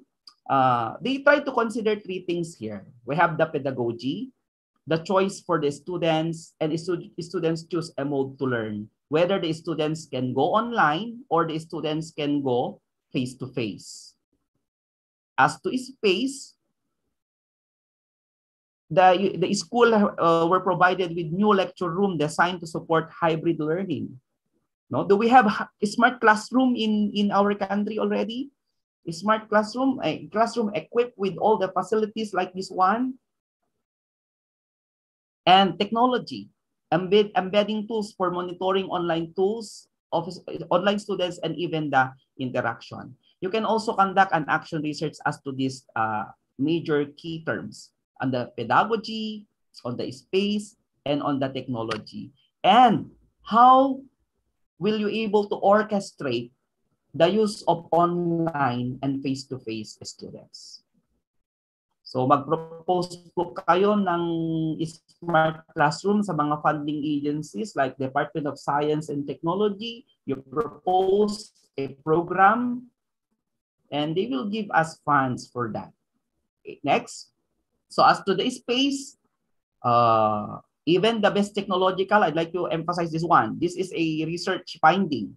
Schwartz-Thaler in 2010 said that there is a high relationship between the architectural design and the interaction of the students. So in online classroom, how do we design the spacing of our students? And how do these students interact? So even the best technological or the pedagogical ideas cannot be used to their full effect if they are not architecturally integrated into the classroom. So come up with an action research on how you could integrate these things, and this eventually will lead us to better discoveries of the learning inclinations of our students. Moving on.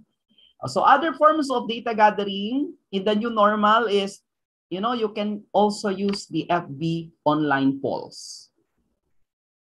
I just do not know if you have already used this one. But what is good in Facebook is you can already create a poll. In my class, I have this private group chat, private group page for my students. And there, I usually post question and students will give me responses. Students can even vote for a particular topic based on their needs, whatever practical or strategic needs na ina-address. So for example, what part of the research article writing do you face with difficulty? Okay, so it shows that from the survey I conducted, many educators are not really find results and discussion as their weakness in conducting research, in writing action research.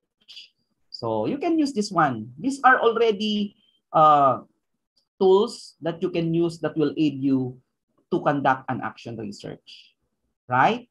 Another one, you can use the Padlet. For example, if an English teacher would like to explore the writing skill of the students, why not use this tool, the Padlet? The students can give you their responses, they can give you pictures, they can give you photo voice for you to generate as data of your research.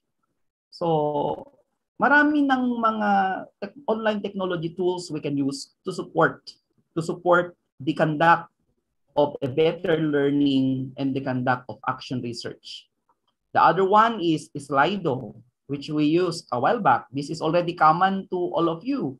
In fact, if you go to the literate to Google Scholar, there are so many action researches conducted on the use of Slido in teaching science, in teaching mathematics, in teaching languages, foreign languages.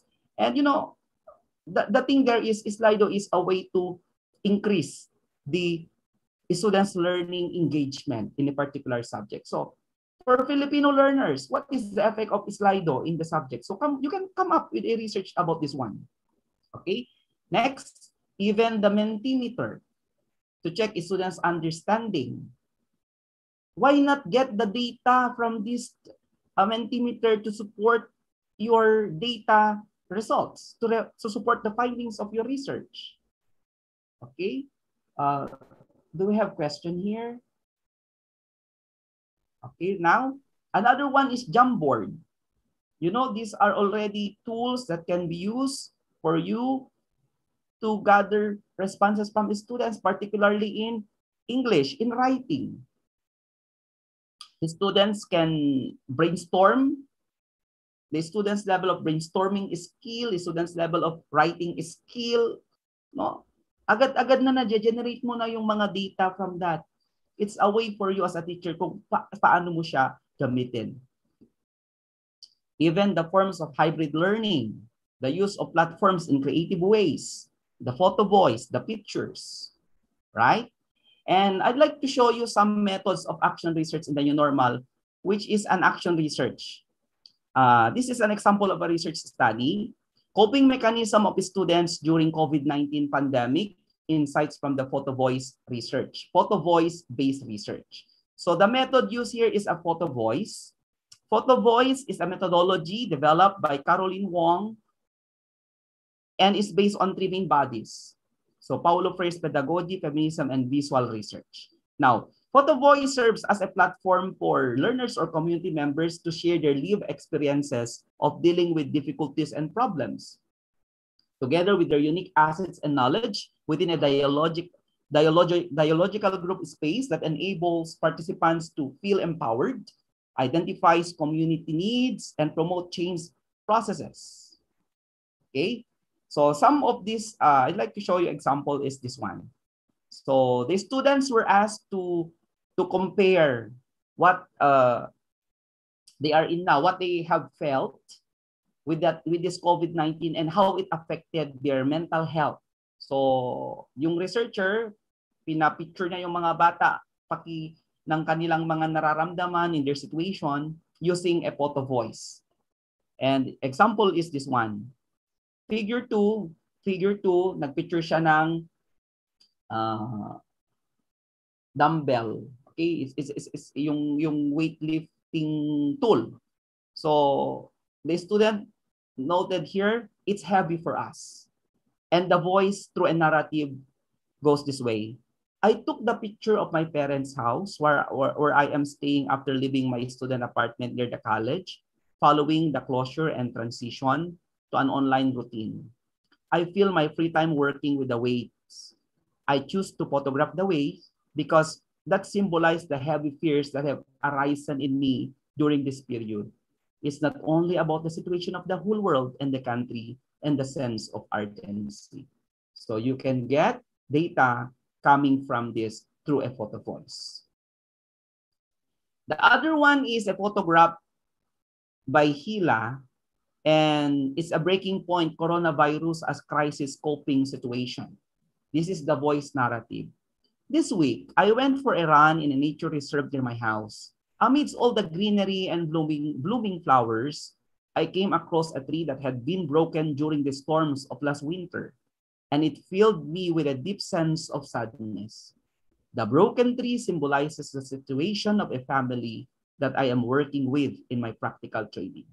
This week, I spoke with the father of the family who said, I try, but I feel that I am about to break down. So this is a data, a method using a photo voice, and you can generate the responses coming from students. It's up for them. No, it's up for them, and it's up to you as a researcher on how you analyze this one. So again, a reminder is when you gather data, see to it that in the new normal, no group gathering, strict observance of IATF protocols, the wearing of PPEs, and recording of travel histories are needed. Okay, so I'd like to show you this one, some of the practices. I have this student who conducted a research on the tactile learning kit for grade 1 math. So my student developed a learning tool, and he has this sexy title, Abot Kamay ang Pagsasanay, Development, Utilization, and Effectiveness of Tactile Learning Kit for Grade 1 Mathematics. And the method of gathering is face-to-face, but individual student. So this is for the basic education level. So the research design was the one group pre-test, post-test. So another one is this one. A student of mine conducted a study on the development and effectiveness of most essential learning competency-based learning activity sheets to the performance of grade 6 pupils in math. Then he was able to gather data through face-to-face with the observance of IATF protocols. So ganun din naman sa atin, sa mga teachers natin sa DepEd. Okay, so some of the practices, another student of mine conducted parent literacy practices during COVID-19 with the implementation of modular learning. So parents, yung kanyang kinuhang respondents, so nag-survey siya, as you can see in the picture. Then, of course, some of the practice of my students here is really face-to-face and the use of online data gathering. Okay, so this one. So in the new normal, when you use questionnaire, you can also use mail survey, online survey, or phone survey. And there are also other tools. No? There are many tools you can use. So some of these is, I'd like to emphasize this one. We do not expect that when we gather data, all of our students can have access to online because of their limitations. Particularly our students, yung mga wala namang cellphone ang mga yan. So you have nothing to do, kundi puntahan mo sila, go to their area. So that's one of the limitations of online survey. So now, if see to it, because if you would like to do an action research, particularly that your respondents are your students, see to it that they have this common platform. At kung lahat naman ay may access sa internet, may access sa Facebook, may access sa may computer sila, then you can use online survey. So you can use that form to create a form. This is already common. You use this when you develop quizzes for your students. You use the Google Forms and all of this. Okay. Now, what about if your research is quantitative? Quantitative, you will use interviews or focus group discussion. You can also do Zoom interviews or phone interviews or group interviews. But may I remind you this one that describe where, when, and how the interview will be conducted. And how did you find and select the participants is also very important. How many people took part in your research, in your action research? What form did the interviews use? Structured, semi-structured, or unstructured? And how long were the interviews and how they were recorded? See to it that if you use online focus group discussion, an interview or discussion is carried out by an expert moderator in a natural manner with a small group of respondents. But if you would like to do a depth interview so that you can gain more insights, go directly, conduct personal interview with the respondents so that you can get the solution to that problem of inquiry, to that action research problem. Okay? So, again, malapit na tayo. This is also an example, the use of participant observation. If you are capable to do participant observation, then you must have at least camera, you must have at least audio-visual recordings. And photoethnography is also a trend today because what the researchers are doing is the researcher gets pictures of behaviors and attitudes of individuals, and in that way, they are able to explain, to interrogate from that picture and depict what is all about the problem, or what is the emerging problem in their community. So photo voice, or we call it as photoethnography. So as to the quantitative method, how you will prepare the data before, right? Now, for quantitative, particularly surveys, this is a tip for everyone that if you have 11 respondents, or let's say 11 respondents, or sample respondents, wag mong saktuhin na 11 ang respondents mo. Pwedeng gawin mo yung 12. Kasi pag hindi mo ma-reach yung isang respondent na identified mo sa 11, hindi mo talaga makukuha yung number of respondents mo. So kaya, meron kayong tinatawag na extra. So if you identified the number of your samples 20, gawin mong 21 para meron kang extra. Ganon din sa experimental research. And you're right, what software will you use, SPSS or Stata? The concern on the statistics in action research, it does not really require you to use the higher level of statistics for your action research. But the thing there is, you can even consult your statistician. Hindi naman problema po yun eh. Pero kung mean, median, frequency, standard deviation lang naman ang kukunin ninyo sa action research ninyo, madali na lang naman yun. Okay? And of course, kung higher level yung action research mo, talagang gusto mong very ambitious ka, gagamit ka ng regression analysis, so see to it that you can really utilize it properly. Of course, for qualitative research, this one, so you can have the other methods like content analysis, coding the responses, narrative analysis or storytelling structures, and even discourse analysis, looking at the communication and meaning in relation to the social context. So actually, you can even use 2 or more research methods or research designs or even research method techniques in one action research. Depende na yan kung paano siya mag-supplement sa problem mo so that you can address the concern. Okay? So, why do you evaluate the methodology? See to it that you explain why you choose this particular method. That's very easy. That's very basic. And your methodology should suit to your objectives. Yun lang naman eh. Marami na kayong natutunan about this. Alam nyo na ito. Pero a reminder lang that your objectives of the study should match with the methods of your research. Okay? And you can acknowledge also the limitations or weaknesses in your approach and justify why these were outweighed by the strengths. Okay? You know, a good research must have a good, strong methodology.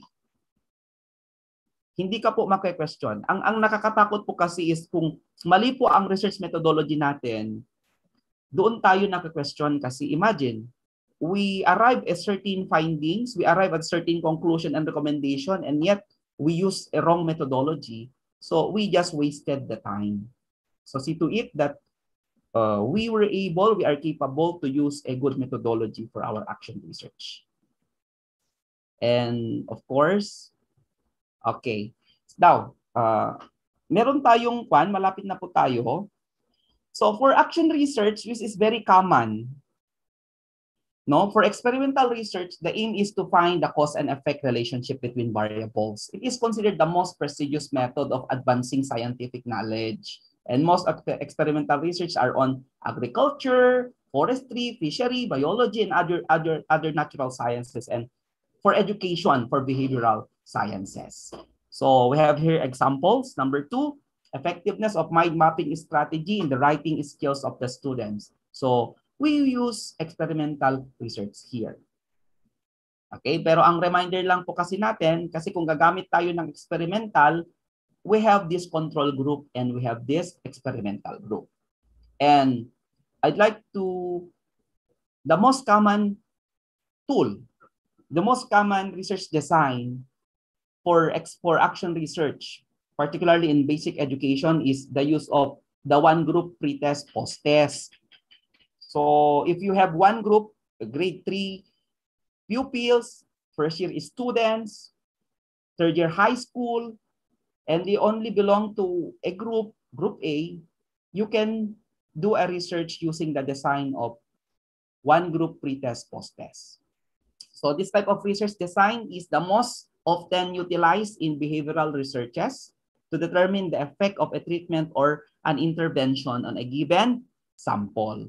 So as you can see in the figure, we have the group A, we have pre-test, treatment, post-test, time. The time is very important variable when we do group tests, pre-test and post-test. You know why? It determines how effective the intervention. So when we are initiating an intervention to a group of learners, particularly the use of mind mapping to enhance students' speaking or writing skill, tinitignan natin ilang weeks ang intervention mo. 1 week ba? 2 weeks ba? So the time is very important. Because you also get their attitude, their pre-test, post-test scores. And what is also notable here is when we do a pre-test and post-test, see to it that your respondents are in normal distribution. Take this as an example. How will you tell that a fertilizer is effective in your garden or in your plant if previously meron nang nailagay na fertilizer doon? So to tell whether your specific intervention is effective, you need to first establish the normality. Lahat ba ng respondents mo ay pare-parehas ang kalidad, pare-parehas ang level of attitude, pare-parehas ang level of ability? So if you are saying that your students are weak in a particular skill or competency, see to it that they all have the same level of weakness before you implement an intervention. Because if not, wrong lang din po ang ma-generate natin na result. Even we use the Cohen, even we use the effect size, no? See to it that we establish first the normality of our data. Okay? Alam na po nyo yun. And another one is a true experimental research design, which is the use of the pre-test, post-test control group design. So Kerlinger, who is a proponent of action research, said that true experimental research refers to a good design. Why? Because you have your treatment group and you have your control group. You administer a pretest and you compare the groups, and you can even find the relationship of the attitude or the performance of the students. So this is the most common. Pero depende na rin po sa inyo kung ano yung gagamitin yung research design. Nasa inyo lang din na researcher kung ano yung gagamitin. But if you want that your research is something that has bearing, something that has quality, why you need to use the pre-test, post-test control group design. Okay? So next, in determining the sample size, how many respondents will I use in my study? Is this a question? So your population is a complete set of all possible numerical quantitative responses, and you have the sample. If these are your population, this will be your samples. Sample is a set of responses or observation taken from the population. It aims to estimate or identify the characteristics. And we have your sample size, the number of elements in the sample set. This is actually the question, no? Kung sila yung sample size mo at experimental yung gagamitin mo, lahat ba sila total representation ng population? No, lahat ba sila do they belong really in a group na parehas yung kanilang characteristics? Okay, so it's one way to establish the effectiveness of an intervention. So this might be the question, how many respondents do I need? How many respondents can I afford to get? So you have this one, a required sample size when we talk of statistics. No, para hindi tayo ma-question sa representation ng pan natin. So pwede niyong tignan itong margin of error dito, the population size, the margin of error, and the confidence. But usually use the confidence level of 95%. So for example, we have 3,500, 5,000, and you use the 2.5 or 95% level of confidence, you will have 1,176. So ito sa mga statistician, no? I am not an statistician. I'm just a researcher. Okay? So the other one is, if you are not certain at you are not very familiar with the use of this reference, yung kwan natin, required sample size, you can use also the online sampling size using Rausoft. And the Rausoft is a sample size calculator. Okay? So you just set here the margin of error, 5%, the confidence level, 95%, and the population size of 2,000, and the distribution level. Okay, you can also consult Dr. Kevinko, who is a mathematician and a statistician who graduated abroad. Okay, he can share much on this when you talk of statistics. So what I am presenting to you is there are tools also that are available for you to identify the sample size of your respondents. Okay, so you can use Rausoft. And as to the statistical and practical significance, ito na yung tanong kanina, do you have hypothesis in your action research? There is a hypothesis. It depends on you. So we have the statistical significance, means the difference is real and not just due to sampling variability or chance. Practical significance addresses whether the difference is important. So it's a magnitude of the difference large enough to be used clinically so as to warrant change in the operating procedure. An expert in statistics would even say, so what if the male students are better in reading and the female students are not? So what? Will you change the gender or the sex of the respondents? That's actually the technical question. But as to the practical significance, if I am the teacher and I found out that my students spelled significant difference on their performance in reading, that female students are better than the male, then for me as a teacher, the practical significance there is I will devote much more time to do remediation to these male students or female students who are weak in this particular competency. So, you know, the essence of an action research is doon sa practical significance po niya. So, it doesn't matter whether your students are old or kung may significant difference sa mga yan, pero ang nakikita natin is how do we give intervention that are addressing their needs. And that's one way also to address or to initiate change in our educational system. So, ito yung sabi ko kanina, is the significant difference. Example, reject the null hypothesis means the difference in groupings are not likely due to sampling error. No, for example, men and women have different average IQs. So you get the practical significance aside from that statistical significance. Okay po? So ito yung practical significance niya, no? Are the differences between samples big enough to have real meaning? Although men and women undoubtedly have different IQs, is that difference large enough to have some practical implication? So and of course, malapit na po tayo. The 5th edition of the APA or publication manual states that it is almost always necessary to include some index or effect size or the strengths of relationship in your result sections. The general principle to be followed is to provide the reader not only with information about statistical significance, but also with enough information to assess the magnitude of the observed effect or the relationship.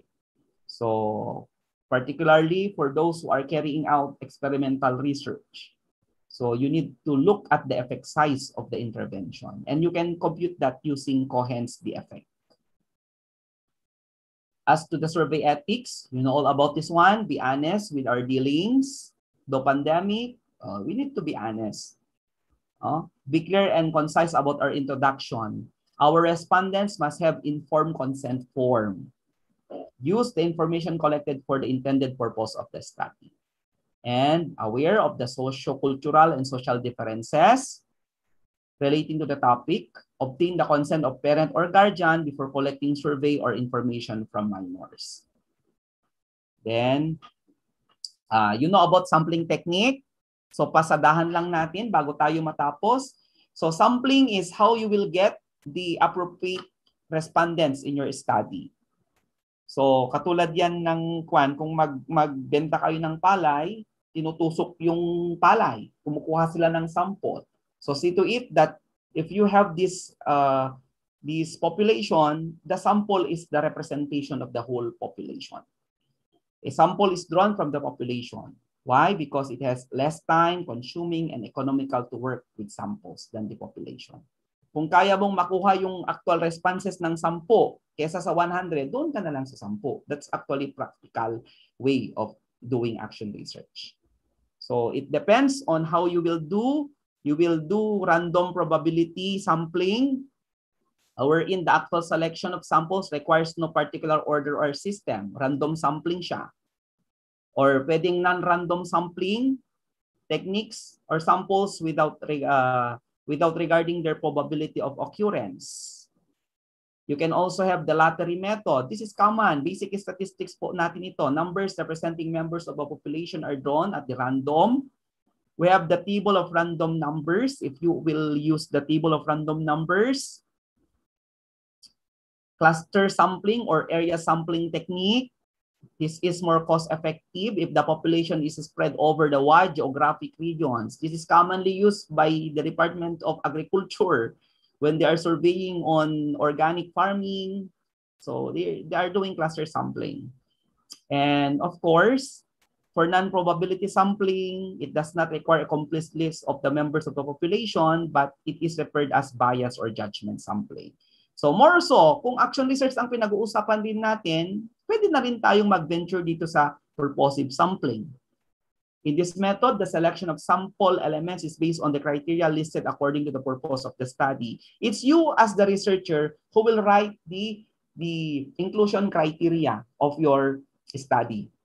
So your respondents must be 16 to 15 years of age. They must be residing in this barangay. They must have the same level of mathematics performance. So ikaw na researcher who will justify it.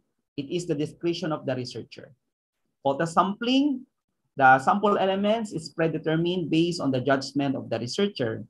And for convenience, you gather data at the most convenient time of the researcher. All right. So there are also types of errors, which I would like to emphasize this one. So the types of errors in survey are, sample of these are the coverage errors.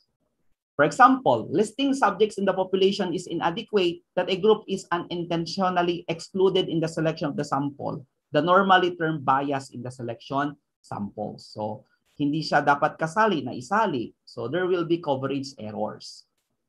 Non-response errors. What happened if your respondents were not able to fill out all the surveys or the statement of the surveys? The thing there is see to it. See to it. Kasi if hindi nila na-fill outan yung survey, talagang babalikan mo yon. Okay? Yung iba kasi ang ginagawa kung nakalimutang answeran, kung ano yung most common na lalabas na answer ng ibang respondents, o yun na lang din ang bibilugan. Okay? Yun po is dishonesty in research. Okay? We need also to protect the credibility of our data. And even the sampling error. The sampling error occurs when the information between the population and the sample are not properly selected. And this should be addressed by ensuring that if this is the list of your respondents, they should have this quality assurance protocol na talagang sila yung maseselect. And even in the measurement error. And measurement error comes with the wrong questions we ask to our students. Attributed yan po sa instrument natin. So we need to observe all of this. So reduce error in measurement. By the way, we are guided with the reliability and validity of our research tool. Does our research tool measure what it intends to measure? Or does our research tool is reliable? Halimbawa, ulit-ulitin mo man yan na ipa-survey, yun pa rin na yun ang lalabas na score nila. Okay? So, for pretesting, before you use a tool in your research, dapat na pretest po muna yan. No? Formal review of the questionnaire.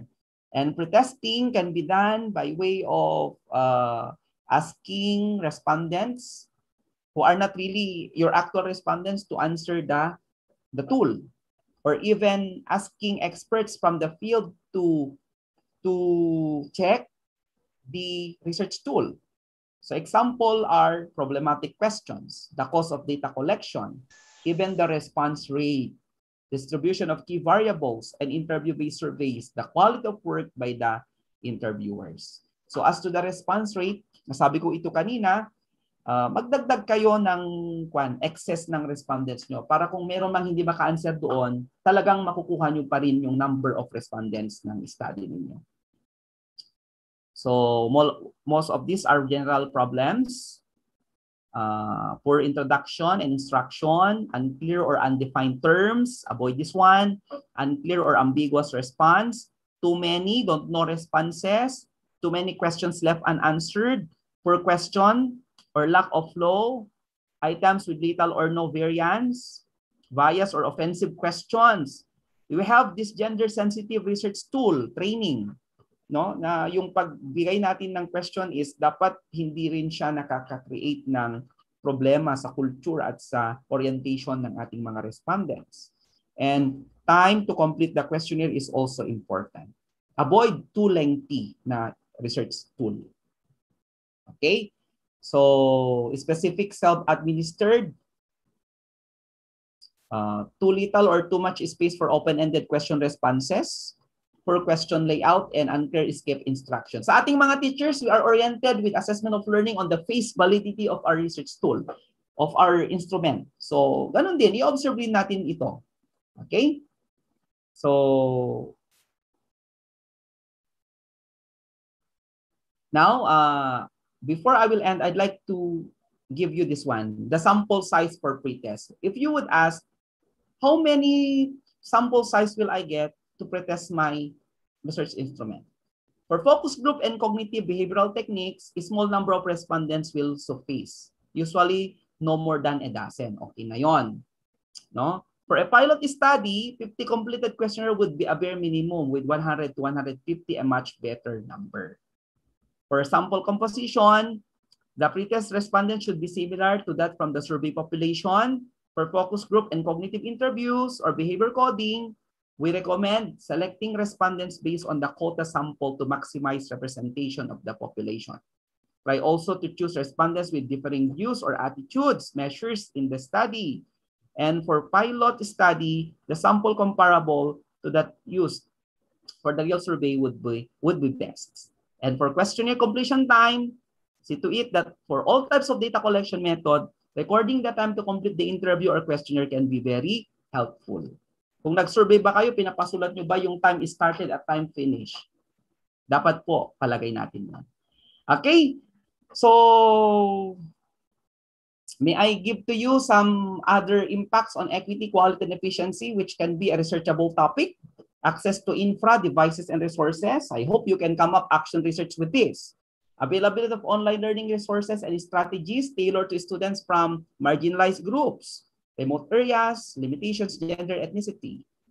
Have you conducted research on the quality of online teaching learning? No, ito yung question natin ngayon, online learning support for students.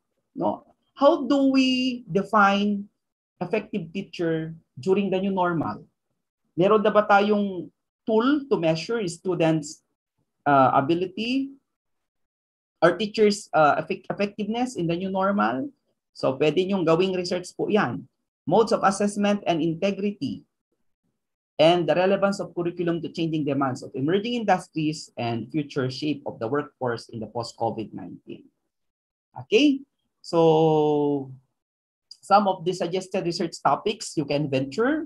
Number 1, effectiveness of the Slido app in enhancing students' online engagement in physics.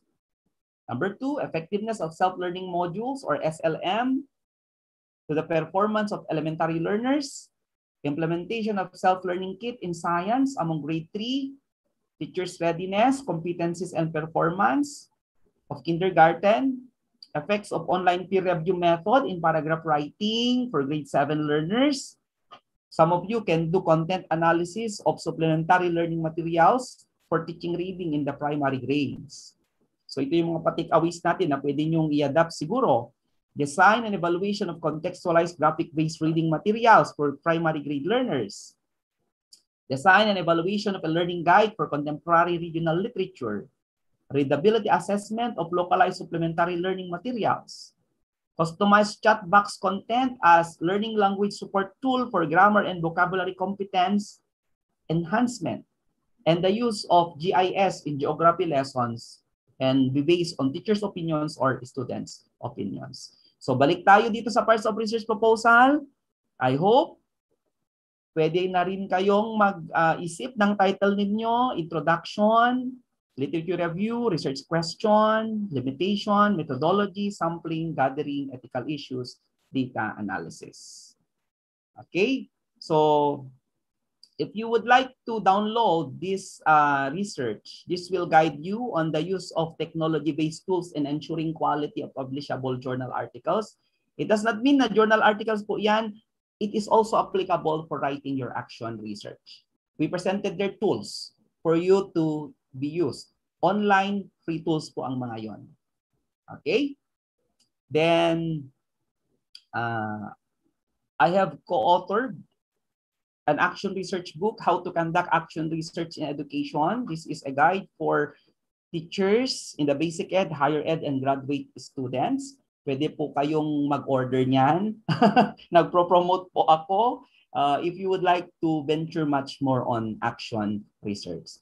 Though our time is limited, I would like to take this opportunity to thank the organizers of this event, so that we could really collectively fulfill our roles as educators, as knowledge seekers, as contributors of development for our education. And a takeaway quote from Mark Van Doren, the art of teaching is the art of assisting discovery. Hello? Okay, again, there you have it, ladies and gentlemen, Dr. Gilbert. Again, Sir Gilbert, thank you for allocating and providing us a good discussion or a very good discussion about action research. Okay, before you proceed to our open forum, again, allow me to say sorry for a technical difficulty. In the early part of the program, we were able to experience some technical difficulty. In my case, I am presently here in the province while the members of the technical committee are in the city. So we are presently in ECQ or MECQ, so we are less mobile. So as to our communication, we are experiencing also some difficulty. Anyway, for sure, every one of you here will agree that the whole discussion of Sir Magulod went smooth and we were able to absorb lots of new information na masasabi nating very applicable, especially with the new normal that we are experiencing today. Okay, so again, virtual applause to Dr. Gilbert Magulod Jr. of Cagayan State University. Okay, now we are not done yet with you, Sir Gilbert, as we will now proceed to our open forum. Our session for this afternoon is actually supposed to be allocated for only 2 hours. But we will cater to as many questions as possible, depending on Sir Gilbert later on and also on the availability of our time. We will select questions raised by our participants here in Zoom and also in YouTube. And to those who will be tapped to ask questions, I would like you to introduce yourself first, the institution where you are affiliated with, and your question. Okay? I guess we have here those who were raising their hands a while ago. So we have those who are interested to raise their questions personally. And I would like to start with Ma'am Annette here. Ma'am Annette, I would like you again to introduce yourself first, the institution where you're affiliated with, and your question. Good afternoon, Sir Gilbert. Good afternoon, Ma'am Annette. Opo. I'm Annette Rosel from Crossing Bayabas National High School, Division of Davao City. I am now in my thesis writing, and I just want to ask a question regarding, since most of the teachers in the neo-normal education are being challenged with the different tasks, especially to us, we are doing our paperworks. Aside from paperworks, we are sorting our modules. Now it comes to my mind, the possible topic that I choose is challenges of Crossing Bayabas National High School teachers in the implementation of the new normal education. My question is there or where we get an adapted questionnaire regarding this topic, or should I use qualitative research? Kasi I'm still on the process of thinking of it, sir. Okay, ma'am. A very good study. You will be assessing the readiness of your institution with the new normal implementation. For me, because you are asking if you can get a questionnaire for this, and whether you can use qualitative, my suggestion, ma'am, is if you want to dig deeper into the problem of inquiry, you use mixed method. You use questionnaire as well as you use interview technique or triangulation para mas makuha mo talaga yung depthness ng study mo. And as to the questionnaire, we have a lot of standardized questionnaire po available in the internet.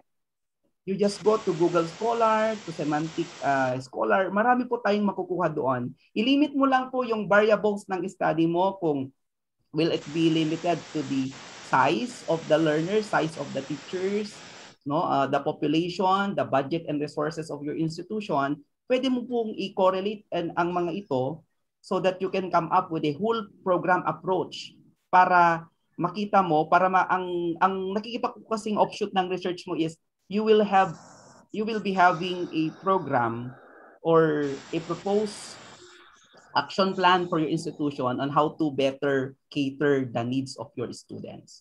So, marami po kayong pwedeng makuha doon. But my suggestion is mixed method po ang gamitin mo, ma'am. Thank you po, sir. Thank you, Ma'am Annette. Congratulations po sa thesis ninyo. Okay, there you have it. Ma'am Annette Sarte all the way from Davao. Okay, do we have any other participant here who would like to raise a question to Sir Gilbert? Again, kindly press the raise hand button if you would like to personally ask a question to Dr. Gilbert. For now, I guess we have several questions appearing in the chat box or in the chat function. We actually have questions also appearing in YouTube. We have one from Venus Imperatriz Macam.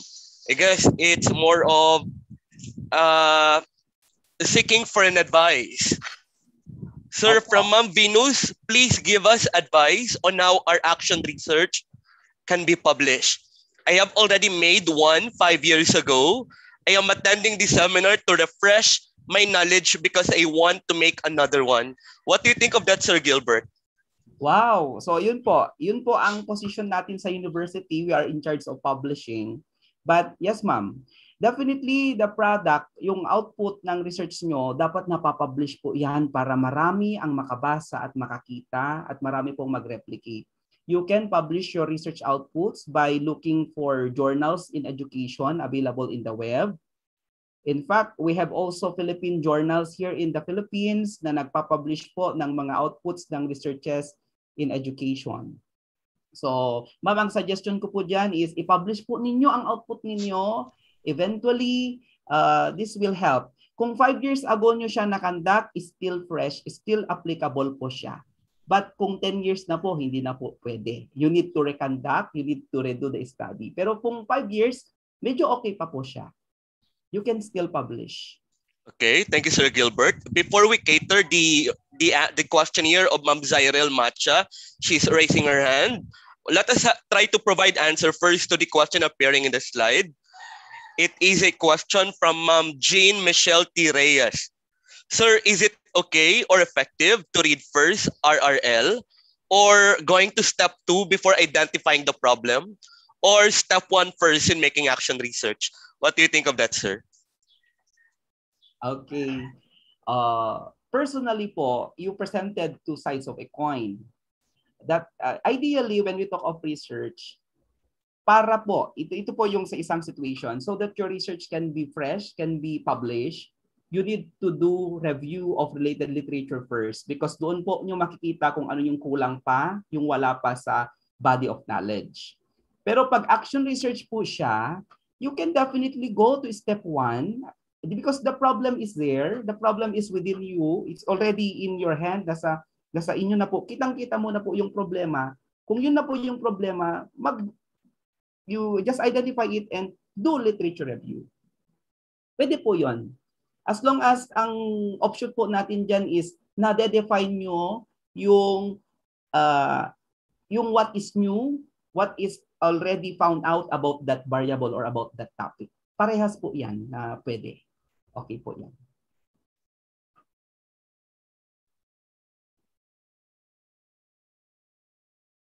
Sir, you are muted. Sir Jose, you are muted po. Okay, sorry, sir. Again, thank you, Sir Gilbert. Okay, let's proceed now to our next person. We have Zyrel Matcha. Zyrel, again, I would like you to introduce yourself first, the institution where you are affiliated with, and your question.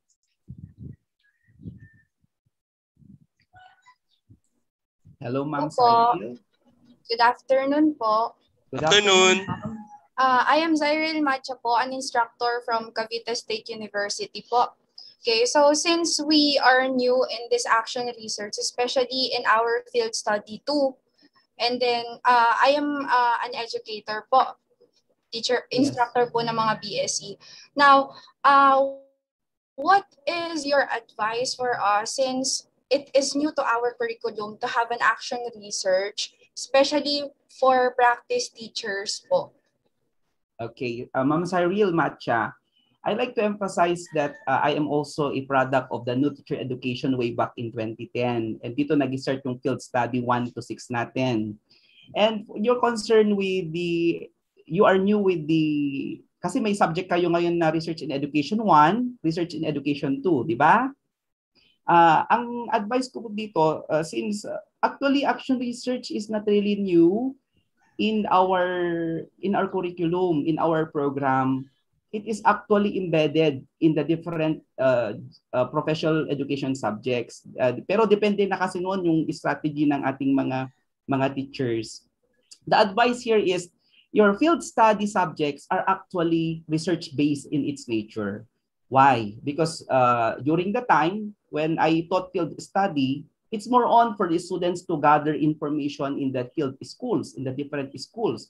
So kumukuha sila ng mga data as to the teachers' philosophy of education, if you could still recall. Yung mga yun are actually data that can be converted into action research.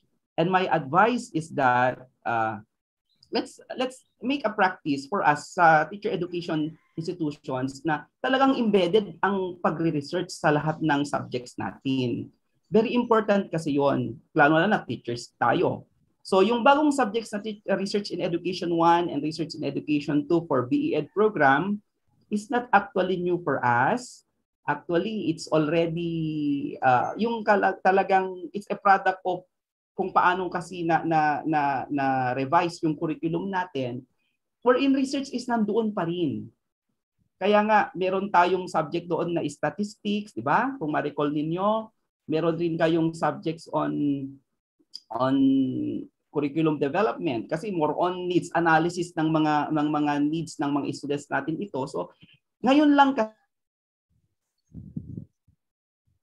research education. So my advice is just continue attending seminars like this. no, when you teach students, see to it that they also do research. Thank you, Ma'am Cyril. Thank you very much. Okay, thank you again, Opo, I Zairil hope I Matcha, was able all to the way answer from your Cavite question. State University. Okay. Sir, actually, I am planning to conduct a webinar. Pwede ko kaya kayong kunin as our resource speaker sa aming university. Thank you po. Wow. Okay, Wow. again, thank you, It's my Zairil. pleasure as the time warrants. Okay. Now we will proceed with Sir Benley after Sir Gilbert providing an answer to this question. This is a question from Jen C. Borja. Hello, sir. Related to remediation and intervention, can you cite a sample study title? I don't know if you're able to provide already, especially with the many examples that you provided in your presentation. What do you think of that, Sir Gilbert? Okay, this is it, Ma'am Jency Borja. We defined a while back that remediation is to address the problem of a class. That's why you do remediation. So some parts of the remediation you can do are doing extra reading time, giving extra reading time to your students, or tutoring. Yung mga yun po, yung mga remediation natin. But as to the intervention, we have a lot of interventions we can do. For example, the use of brainstorming technique in enhancing students' writing skill is also an intervention.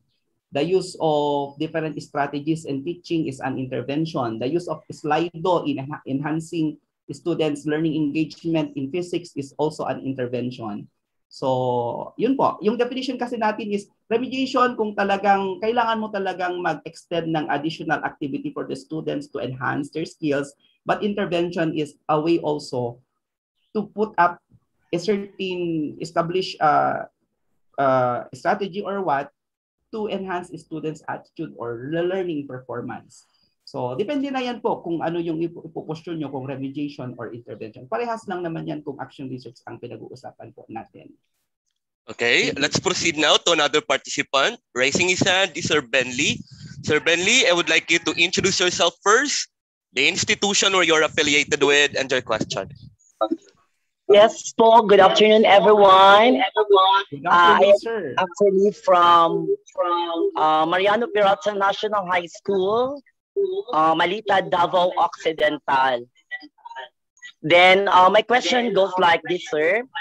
Can you give an strategies or a technique, no? What to do? I'm going, or I supposed to make an action research, but then I do not know how to develop a hypothesis to start with. Can you give some advice about it, sir? Okay, thank you, Sir Benley. Okay, sir. Basically, action research is all about question. It's all about hypothesis. Thinking that if I will use this strategy, will it improve students' literacy? If using this kind of learning material in the classroom, will it improve students' interest? So you're already hypothesizing a certain idea. And that is actually, kaya nga research, the beginning of a research is curiosity. So yun sir, lahat ng naiisip mo na tanong ay mga hypothesis po yan unless na-test mo siya through a scientific process and it will qualify. Yun po ang beginning ng action research natin. So my advice po is to a technique on how you can develop a research, action research. Lahat po ng action research, sir, ay hypothetical in nature as long as hindi pa siya nakakanda. Yun po yung idea natin. Sir, ano po ang field of specialization ninyo? Ay, nakamute po kayo, sir. Biology po, sir. Wow. Yes, sir. So, ang dami-dami po niyong pwedeng gamitin na intervention sa biology. In fact, you can use GIS, you can use the Geographic Information System, kung ano pa man yung gusto ninyo, sir. Biology is more on though it's more on students developing science process skills. So marami po kayong pwedeng gamitin na strategy dyan. Good luck, Sir Benley. Hope to meet you soon na natapos mo na yung action research. Okay po, sir. Thank you, sir.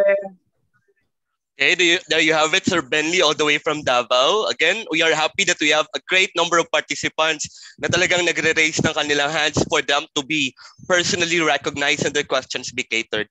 But prior to that, we will proceed later on with Sir Mark Ritchie. But let us have here first an answer to the question of a faculty from Eastern Visayas State University, Segundina Devota A. Dilao. According to her, sir, what about if it's a nutrition intervention implemented for teachers in school? Would it be a good action research? Okay, talagang nangungonsulta na yung mga participants natin dito trying to confirm if their title is suitable for an action research.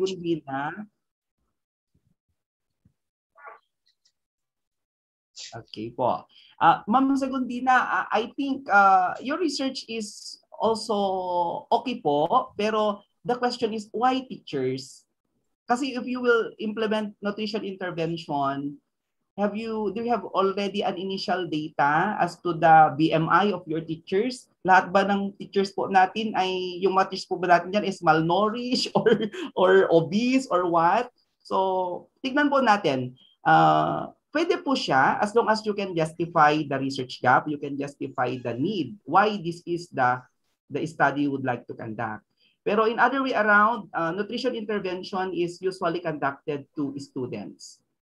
And through nutrition intervention, yung pag-conduct nila yung basis nila ng pag-conduct ng feeding program sa mga schools, sa mga DepEd schools is based yan doon sa survey, based yan sa action research na karamihan sa mga estudyante, sa mga learners ay below normal yung kanilang nutritional intake. So, ito po yung pwede nyong tignan. So, if you are asking kung pwede sa teacher, pwede po siya as long as you can justify. Bakit teachers? So, but sir, the way you look at it, it's quite unusual, no? For us to see that we have a nutrition intervention for teachers. Okay, yes, looking sir, at the question. Sir. Okay. Anyway, let's proceed now to Sir Mark Ritchie. Sir Mark Ritchie, I would like you to introduce yourself, the institution, and your question. It would be ideal if you are also visible in the screen for us also to see your face. Sir, hello? Yep, sir. We can hear you now. Hello, Sir Jose. Can you hear me? Yep, thank sir. You po. We can hear you. Thank you. Sorry because of the bandwidth po baka it might affect. So I just want to relay the question.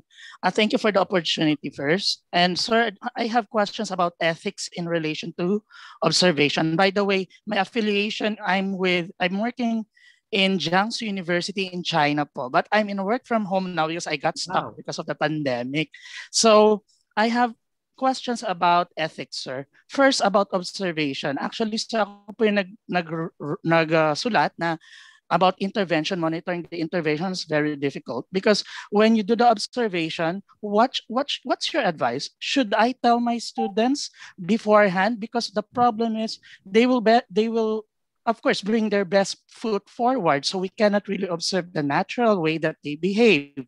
But if I won't tell them that I'm observing them, it may have impact on their privacy, right? So that's my first question. And the last one is about ethics when it comes to the digital setup.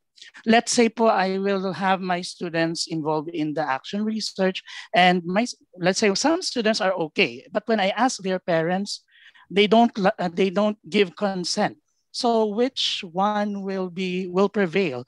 The parents' consent or the students' likeliness to participate, right? Likeness to participate, sorry. So those are my two questions. And thank you, Sir Jose, for the opportunity. Okay, you're welcome, Sir Mark. Let's proceed now with Doc Gilbert. Okay, Sir Mark Ritchie has two questions. The first one is when telling students that you are observing them, might have effect on their performance.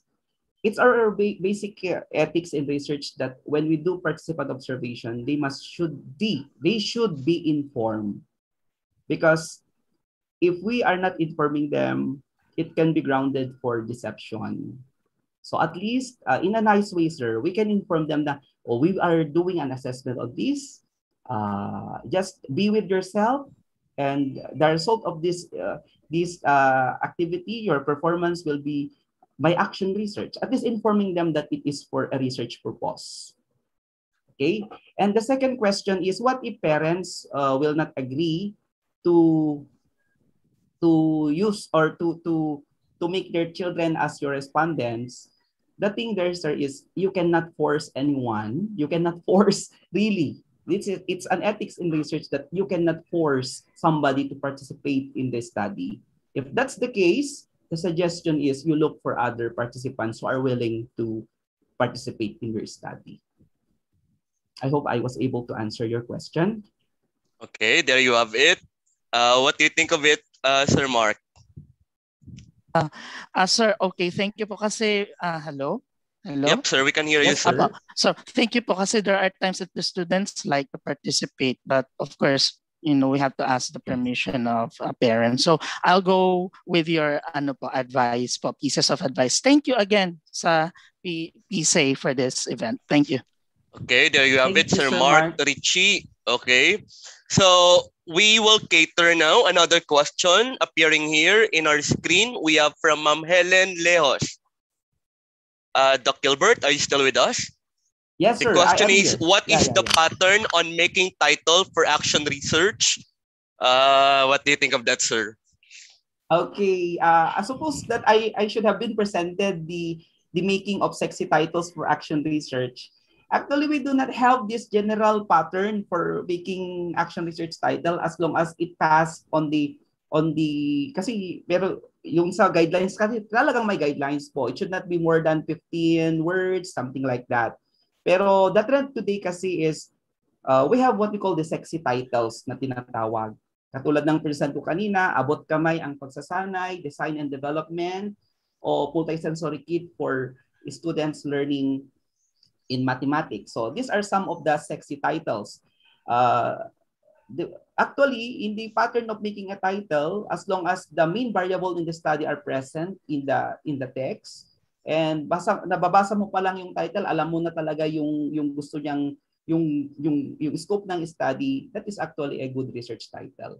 I hope I can come up with another session on making a sexy title for action research. Okay, we're looking po. forward on that. I suggest Ma'am Helen, Sir Jose, Yep, you can sir. contact me personally, ma'am, so that I could share the slides for you. Thank you. Okay, thank you, sir.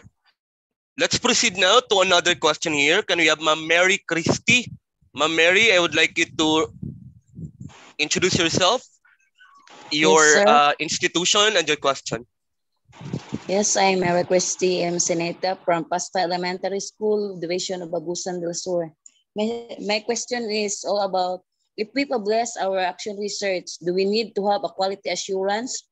Sino po ba mag-quality assurance po ito, sir? Okay. What do you think of that, Doc? Okay, Ma'am Christy. When you publish your action research, it depends on the journals kung saan mo siya ipapublish. Will it be in a journal or would it be in a form of bibliography? Kasi in a two-way, may dalawang way po kayo dyan. Kung gusto mong i-self-publish yung research mo, pwede mo po siyang ipa-review sa mga authorities sa school nyo or sa district nyo to give their comments para nang sa ganun mas mataas yung quality assurance niya. But if you would like to publish your research in national journals, in international journals, sa journal po ang gagawa ng appraisal nung article ninyo. Sila po yung magbibigay ng review and later on i-improve mo hanggang ma-accept po siya. So once your action research will be published, that already carries the quality assurance that your paper has been reviewed and it bears the quality of the journal and you have contributed in your discipline. Yun po yung sagot ko. Okay, so again, so I guess in the case of DepEd, they have a different process, especially in dealing with publication of teachers in the basic education. Among universities, obviously they have their own institutions na nagpi-filter ng mga pinapublish or mga possibly to be published. Okay? So we have here Sir Romel A. Valiesa. Another question asking for confirmation. Sir, pwede po bang gawa ng action research ang communication barrier between students in the school? Actually, you presented two ideas here po. Pwede po yan when you do an action research for language education. Ito po yung pinofocus po kasi natin because we are developing the students' language competence. So communication barrier is a concern that can be subjected for the students. And of course sa school. So pwede pong magandang po yan, magandang pong action research po yan. Provided na tignan mo lang po kung ano po ba yung gusto mong method. Will it be survey or you would like to implement an intervention to reduce the communication barrier among students and the school. So, pwede po yan. Nasa sa inyo po yan kung paano nyo i-package at paano nyo makikita kung ano ba talaga yung contribution ng research na yan sa institution ninyo. Okay, time check. It's already 4:45. Siguro sir, it would be ideal if we are to allocate the remaining 15 minutes providing answers to some of the questions here and also to those who are raising their hands. And to those again who are asking questions na more likely na hindi na po natin makikater, we will try to reply to some of your queries raised after the end of the session. You can, I guess, personally message Dr. Gilbert for your questions or your queries. Okay, let's proceed now with Sir Sunny Melgar. Sir Sunny, I would like you to introduce yourself and your institution and your question. Okay, sir. Good afternoon. I'm Good afternoon, sir. Melgar from Vito National High School, Division of Sagay City, Negros Occidental. Actually, I am in the action research now. Pinapa-approve pa lang po sa division. But then my worry is that since virtual tayo ngayon or hindi tayo makapag face-to-face, how about the authenticity of the responses, sir? Or kasi tinetest ko kasi yung gusto kong ma-increase yung test scores ng mga bata sa science. So paano po ba yun, sir? Yung authenticity ng answers nila. Since hindi ko sila nakikita, is sila yung nag-answer noon, ganun. Okay, what do you think of that, Doc? Same as also in the way how your students are answering the modules, how do you assess the authenticity of their answers? Ganon din po yun sa Kwan. Preferably po, ang pinakamaganda po dyan is it's better if you have the luxury of time and the luxury of safety to go to your learners so that you can individually gather data. Para wala pong duda na talagang responses nila yon. Mag-alat ka po ng time, sir, iplano mo po. With proper coordination with your community officials, you can really conduct, papayagan ka naman po doon. Okay, thank you po. Okay. So I guess one of the points delivered by Doc a while ago na masasabi nating very effective, especially in dealing with the new normal, is the use of the social media, video apps, especially in validating and confirming sa kung nakikita nga ba talaga natin yung mga respondents natin o hindi. That is again conniving to the challenge of the new normal. So again, thank you, Sir Sunny Melgar. He's all the way from Sagay. Now, let's proceed to another question here. We have Ma'am Genevieve Biliwa. Sir, is fundamental research the same from the basic research? Can we have the confirmation, Doc? Yeah. Hello, sir. Hello, Ma'am Genevieve. Ang pinang-term ko kasi sa mga fundamental research kanina is ito yung mga researches on applied, evaluative, and all of these. Yung talagang kailangan mo talagang maggawa ng research na hardcore. So yun ang pinang-term ko po sa fundamental research. Kaya basically, basic research can be under fundamental research kasi you can do experiment, you can do kung ano pa yung mga ano po doon. Ang pinag-usapan po kasi natin kanina is on the action research, which is not really, hindi po kasi talaga not hardcore ang pag-conduct ng action research, kundi it's more on the practical way. Pero sometimes kasi we have the misconception that fundamental research can be qualified or classified as an action research. So, siguro ma'am, you can contact me if you would need additional information of this. We can talk personally. Thank you. Okay, nice to hear it from Dr. Gilbert. Now, let us have here this person who has an account Galaxy A50. Okay, I would like you to introduce yourself. It would be ideal if you're visible in the screen. Introduce yourself to us and your question. So do we acquire legit information to conduct an experimental research and developmental research? Again, Galaxy A50. The source material. share a while ago. For us, conduct credible research than Okay. you. Galaxy Okay, A50, I'm yeah. asking you to unmute your microphone. Can I answer the question from Dr. Dandri Abog, sir? Okay, sir. Good, sir. While waiting That for this question posed Galaxy in the A50. screen. Okay, Okay do we po. acquire legit Kasi information? Continue, Doc. experiment, yes po, you can use the materials I shared, particularly on the use of Google Scholar, on the use of the different tools and techniques in getting literature reviews. Pwede po, even the use of online sampling. Pwede po. Pwede nyo pong makuha ito when you are conducting experimental research or even developmental research. So pwede po. Pwede po. Okay. Can we have Grace Deliote instead? Okay, Ma'am Grace. Okay, Galaxy A50 is also available now. But I think it would be ideal for us to proceed with Ma'am Grace Deliote first. Ma'am Grace, introduce to us yourself, your institution, and your question. Good afternoon. I am Grace Deliote Vencilio from SPAMAS, Malita, Davao Occidental. My question is more on policy making because I am in the top management. May I ask if action research is incorporated in the undergraduate curriculum of Cagayan State University? Because in SPAMAS, we focus on full-blown or in-depth research. I see it as a good practice because DepEd are encouraging great teachers to do action research. So may I know if this is practice in CSU? Okay. In the different, hello Ma'am Grace. Yeah po. Yes, po. Particularly in that College of Teacher Education or in the teacher education programs, they have their subjects research. So incorporated po ang research as a subject. And kung hindi man po siya na-offer as a subject in a particular degree program, we see to it that yung research na yan is incorporated in other subjects like in general education because we can just allow students naman po to conduct research. Actually po, for teacher education, nabago po kasi yung curriculum nila, yung degree program nila, kaya particularly the BEd program, Bachelor in Elementary Education, meron na po kasi silang dalawang research. So Research 1 and Research 2. Kaya we expect that after graduation of these students na may Research 1 and 2, talagang bihasa na po sila when they will be in the field, when they will be teachers in the field. So yun po. Okay. Yun po, Ma'am Grace. Thank you, Ma'am Grace. Okay, can you have now Galaxy A50? Hello, sir.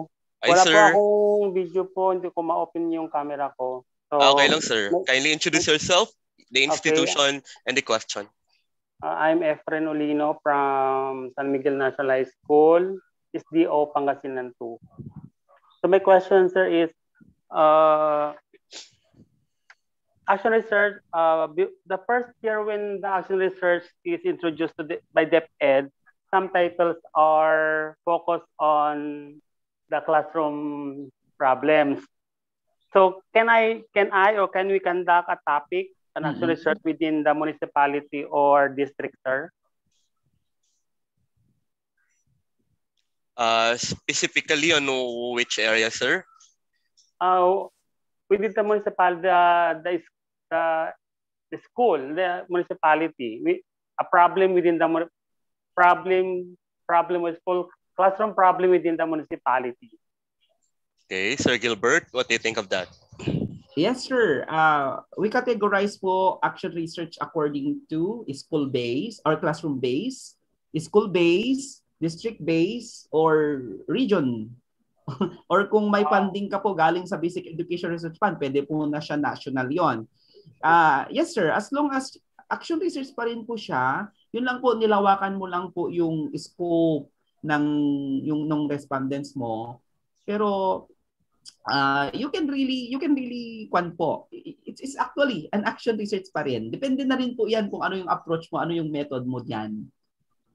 Okay, sir. Pwede Thank po. you po, sir. Yes, Okay. Thank you, sir. Thank you, sir. I guess the next question is coming from Dr. Jonard, who is also raising his hand. Sir Jonard, is your question different to that of the one appearing here in the screen? Yes, good afternoon, everyone, researchers. I'm Mr. Jonard Reyes from Zamboanga Lizur. I am a teacher in grade 5. So actually, that's my question, sir, but let me correct the questions here below.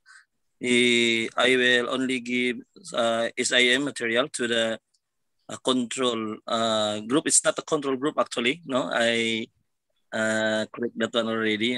It's actually experimental. So I doubted about the upon doing my research. I'm more concerned now about the control group. So I try my best to implement the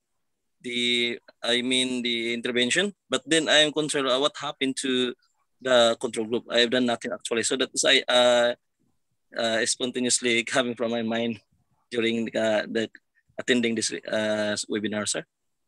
Okay, sir. Since you are doing it through experimental, kasi nakikita ko meron kang control group at meron kang experimental group, and you are citing that ano ang pwede mong gawin sa control group.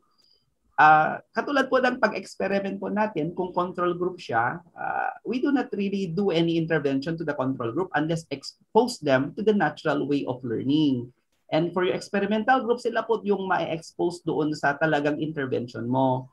Pero see to it po na both groups have the same level para makikita mo talaga yung differences. Katulad din po ng pag-apply ng fertilizer yan, sir. Masasabi mo na effective yung intervention mo kung talagang wala pang nalalagay na fertilizer doon sa ground. Talagang yung palang intervention mo agiging intervention niya, magiging fertilizer niya. Parang ganun po. So ang suggestion ko, sir, is see to it that your control group and experimental group have the same level bago mo sila i-expose para makita mo talaga yung difference. You have nothing to do with the control group unless talagang you just teach them in a natural way, in the traditional way. Yun po. If Sir Jose, if you have additions. Okay, thank you. Do we have another additional information, Doc? Jonard? Excuse me. I have let me question about the replication. So one of my let us say mentor in research advised us to during the conduct of intervention, advised us to conduct a intervention or this I called SIM or strategic intervention materials in 15 replication. So I doubted do I have to, it is really required to conduct in 15 replication? Okay, sir. This is the thing when we talk of replication kasi. No, I just like to have an analogy of this. Paano po masasabi na gwapo kayo kung isa lang ang nagsasabi? Kaya kailangan mo pong magtanong pa sa iba na gwapo po ba ako? At yung sa 15 na yon na nagtanungan mo yung sinabing gwapo ka nga, talagang gwapo ka. So in action research, sir, you do really an replication to validate the purpose of validation. But sa 15 replication po, hindi po necessary na 15 yan. Kahit po 10 yan, basta ang importante is nakuha mo na yung saturation or talagang nakuha mo na talaga yung talagang confident ka na sa data mo. Yun po yung sagot ko dyan. Kaya ito po yung issue kasi natin sa replications po. Opo. Okay, medyo mahaba na po yung discussion natin dito ngayon. I guess you'll have one live question and we will have one last question here in the slide, okay? The question is from Rudy Mariano Jr. According to Sir Rudy, how can we conduct the data gathering instruments since face-to-face is not permitted as of this time with the new normal? Without affecting the reliability of the data? Is there any ICT software that we can use? Thanks. I guess while listening to your discussion, Dr. Gilbert, I was able to absorb some. I think it would be ideal for you to provide them again some of the informations. Okay, Sir Jose. Sir Rudy, yeah, you could actually have other softwares for you to gather, particularly online survey. Meron po kayo dyan yung ginagamit niyo na Google Survey Form, Monkey Survey Form, Jotform. Marami po tayong nagagamit na mga tool. At kung talaga pong the question on the reliability po is, it lies on how will you orient your respondents. Kasi halimbawa, kung nare-reach mo naman po sila through phone, you can actually inform them, or kung ang pinaka-effective na means na ma-reach mo ang respondents mo is through Facebook, you can actually contact them via messenger or call them, then you can gather the data right on the spot. Kung ang concern mo dito ay reliability of the data. At least is habang tinatanong mo na sa respondents, sila na yung nagbibigay ng sagot. Okay po yun. Wala pong problema. So as to the ICT software, ang dami-dami pong software na pwede natin gamitin.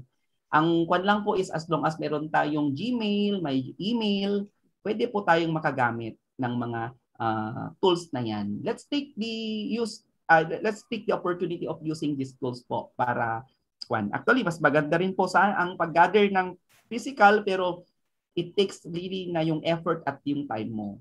Pag online, talagang mas mapabilis, pero yun lang po kasi is the privacy of the data and the reliability. So nasa inyo po yun kung paano mo i-ensure yun. Nasa planning naman po ng data, ng research proposal ninyo yun. Okay, thank you, Dr. Gilbert. I think we don't have any other person pressing the raise hand button. And I don't think that our time is still enough for us to provide answers to the many questions appearing in that function. Can we have concluding words from Dr. Gilbert? Okay, sir. I would like to extend my thanks for the opportunity given to me by POMI, particularly Dr. Ricky Kebinko, who was the one who contacted me before. And to you, the organizers of this activity, our host, Dr. Jose Abrian, marami pong salamat for the opportunity. I am not yet a doctor, sir. And I am very much elated that I was able to share also my insights, my personal encounter in doing action research. As a concluding statement, research should be part of our professional development. Ang lahat po ng bagay yan, kung scientifically evidence siya, scientifically sound, our decisions in institution, our decision in implementing policies ay based po yan sa action research, based po yan sa science. Wala po tayong problema doon. And the opportunity given to me is really, I feel really elated po. Nakakatuwa naman na makapag-share po ako ng something para sa ating lahat. So if you wish to contact me, you can contact me po. You can just chat me kung may mga concerns kayo through my Facebook account or through my Gmail. And I'd like to recognize that more activities like this, let's just watch stay connected lang po tayo sa POMI para we can learn more of this. Marami pong salamat. God bless po. Mabuhay tayo. Stay safe. Okay, there you have it again. Virtual applause to Dr. Gilbert Pascua Kabilangan Magulod Jr. of Cagayan State University. And it also ends our question and answer portion. We will try to reply to some of your queries raised after the end of this session. And again, you've heard it from Dr. Magulod. He's very willing to answer your queries. Just personally message him on Facebook or on his personal email account. Okay, now let's proceed to the giving of certificate.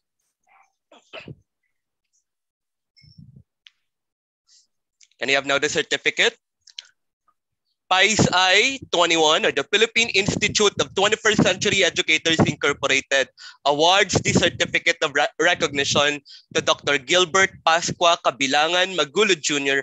for imparting his invaluable time, resources, and expertise as resource speaker on the topic, how to conduct action research in the new normal Series 1 during the conduct of National Virtual Conference for 21st Century Educators, accorded this 19th day of June or of June 2021 via Zoom video conferencing, live streamed on PICE I-21 Facebook page and POMI YouTube channel. Signed, Professor Ricky A. Kibinto, Virtual Conference Director, and Emijan P. Indonila Palmani, National President, PICE I-21. Before we finally close, again, our virtual applause to Dr. Gilbert Pascua Kabilangan Magulod Jr. And sir, thank you for allocating a schedule to the PICE I-21. Thank you po. Thank you po. Okay. So again, before we finally close our conference, let me read to you some announcements. To earn a certificate of participation, you must sign up the evaluation or attendance form that are posted in Zoom, in our Facebook page, and our YouTube channel in POMI. The certificate of participation and the PDF copy of Dr. Gilbert Pascua Kabilangan Magulod Jr.'s presentation will be sent to your respective email right after this event upon verification of your attendance. Paid participants who didn't receive their certificate of participation within a day, please email to centuryeducators1920 or 1920@gmail.com or centuryeducator21gmail.com. To our participants who applied for membership, the amount of 180 pesos will be added for LBC delivery in case the applicant wishes to get the original documents. Membership for at least 3 organizations is free of LBC delivery charge. We will follow the mailing address stated in your registration form, or you can email us your preferred mailing address. Those who failed to make it live can still have the chance to get their certificate by watching the recorded video of the conference on YouTube and Facebook.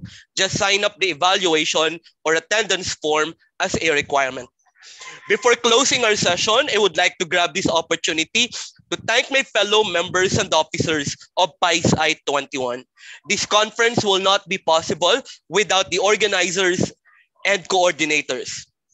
We have Mr. Ricky A. Kibinco, Dr. Cyril de la Fuente, Mr. Isidro Villa, Mr. Adam Donald Junio, Mr. Raymond Casio, Mr. Charles Isulan, Mr. Chito Tomines, Mr. Jose Jean Montecado, Mr. John Michael Sonsa, Mr. Jerry Hobacon, and Mrs. Emijan Indonila Palmani. I would like also to thank our consultant, Dr. Nora Ligaspi, and her graduate school students from the University of San Agustin. I would like also to thank my classmates from the PhD Social Science program of West Visayas State University for attending our conference. To all the active members of our professional organizations, thank you for your continuous support. Congratulations also to Dr. Gilbert Pascua Kabilangan Magulod Jr. for making this virtual conference a successful one. Most importantly, we would like to extend our heartfelt gratitude to all of you participants for making this event possible and successful. See you on the next gathering sponsored by our organization. Next month, we will be having a 2-day gathering. PICE I-21 will be having a national virtual conference for research with a theme, retooling research for professional credibility and integrity in the academe. We have 4 topics and 4 renowned speakers. We still have Dr. Gilbert C. Magulod Jr., University Director for Knowledge Management of Cagayan State University, on a topic, conducting methodology review for qualitative research design. We also have Dr. Leonilo B. Capulso, Chief Executive Officer of Beyond Books Publication, on a topic, using joint display analysis in mixed method research, or MMR. Another one is Dr. I. Arul Rayan. He is a researcher and resource speaker from Tamil Nadu, India. He will discuss a topic about publication in peer-reviewed journals and research presentation. Lastly, we have Professor Resty C. Samosa. He's a research coordinator of Graceville National High School and a faculty member of Colegio de San Gabriel Arcangel, on a topic, recalibrating research for the new normal using experimental design. For those who will be attending all of the topics we have, you are expected to receive 4 certificates of participation.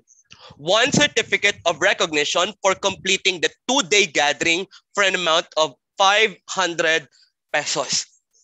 While those who are only interested to attend in 1 or 2 or 3 topics, each session we have is good for 150 pesos. And you are also to receive a certificate of participation on each topic you've attended. Kindly check at our official social media page and channel for details. May I request everyone now to kindly open their camera for a quick photo op. Sir Jean, Sir John, kindly facilitate now. Okay, so good afternoon. So we have 12 panels. So panel 1. So please smile. So ready, 1, 2, 3, and smile. Okay, so panel 2. So ready, 1, 2, 3, Kindly maintain your and smile down to panel 12. Okay, smile lang kaya hanggang sa panel 12. So ready, 1, 2, 3, and smile. So panel 3. So panel 4. So ready, 1, 2, 3, and smile. Okay, so next panel. So ready, 1, 2, 3, and smile. T-shirt pala, layout mo na din yun. Okay, so ready. Next panel. Ready, 1.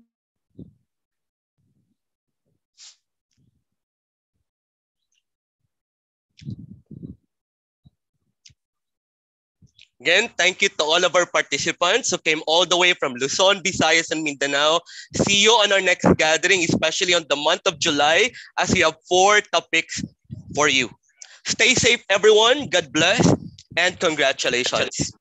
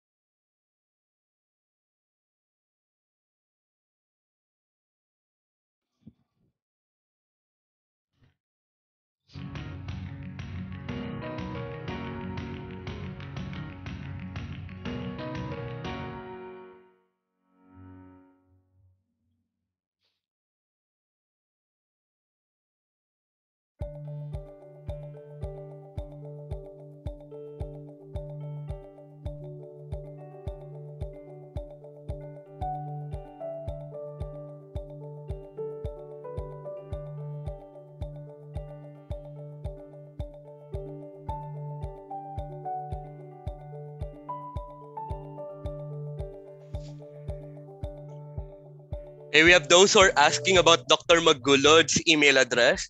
We will provide it to you together with a PDF copy of his presentation. Thank you.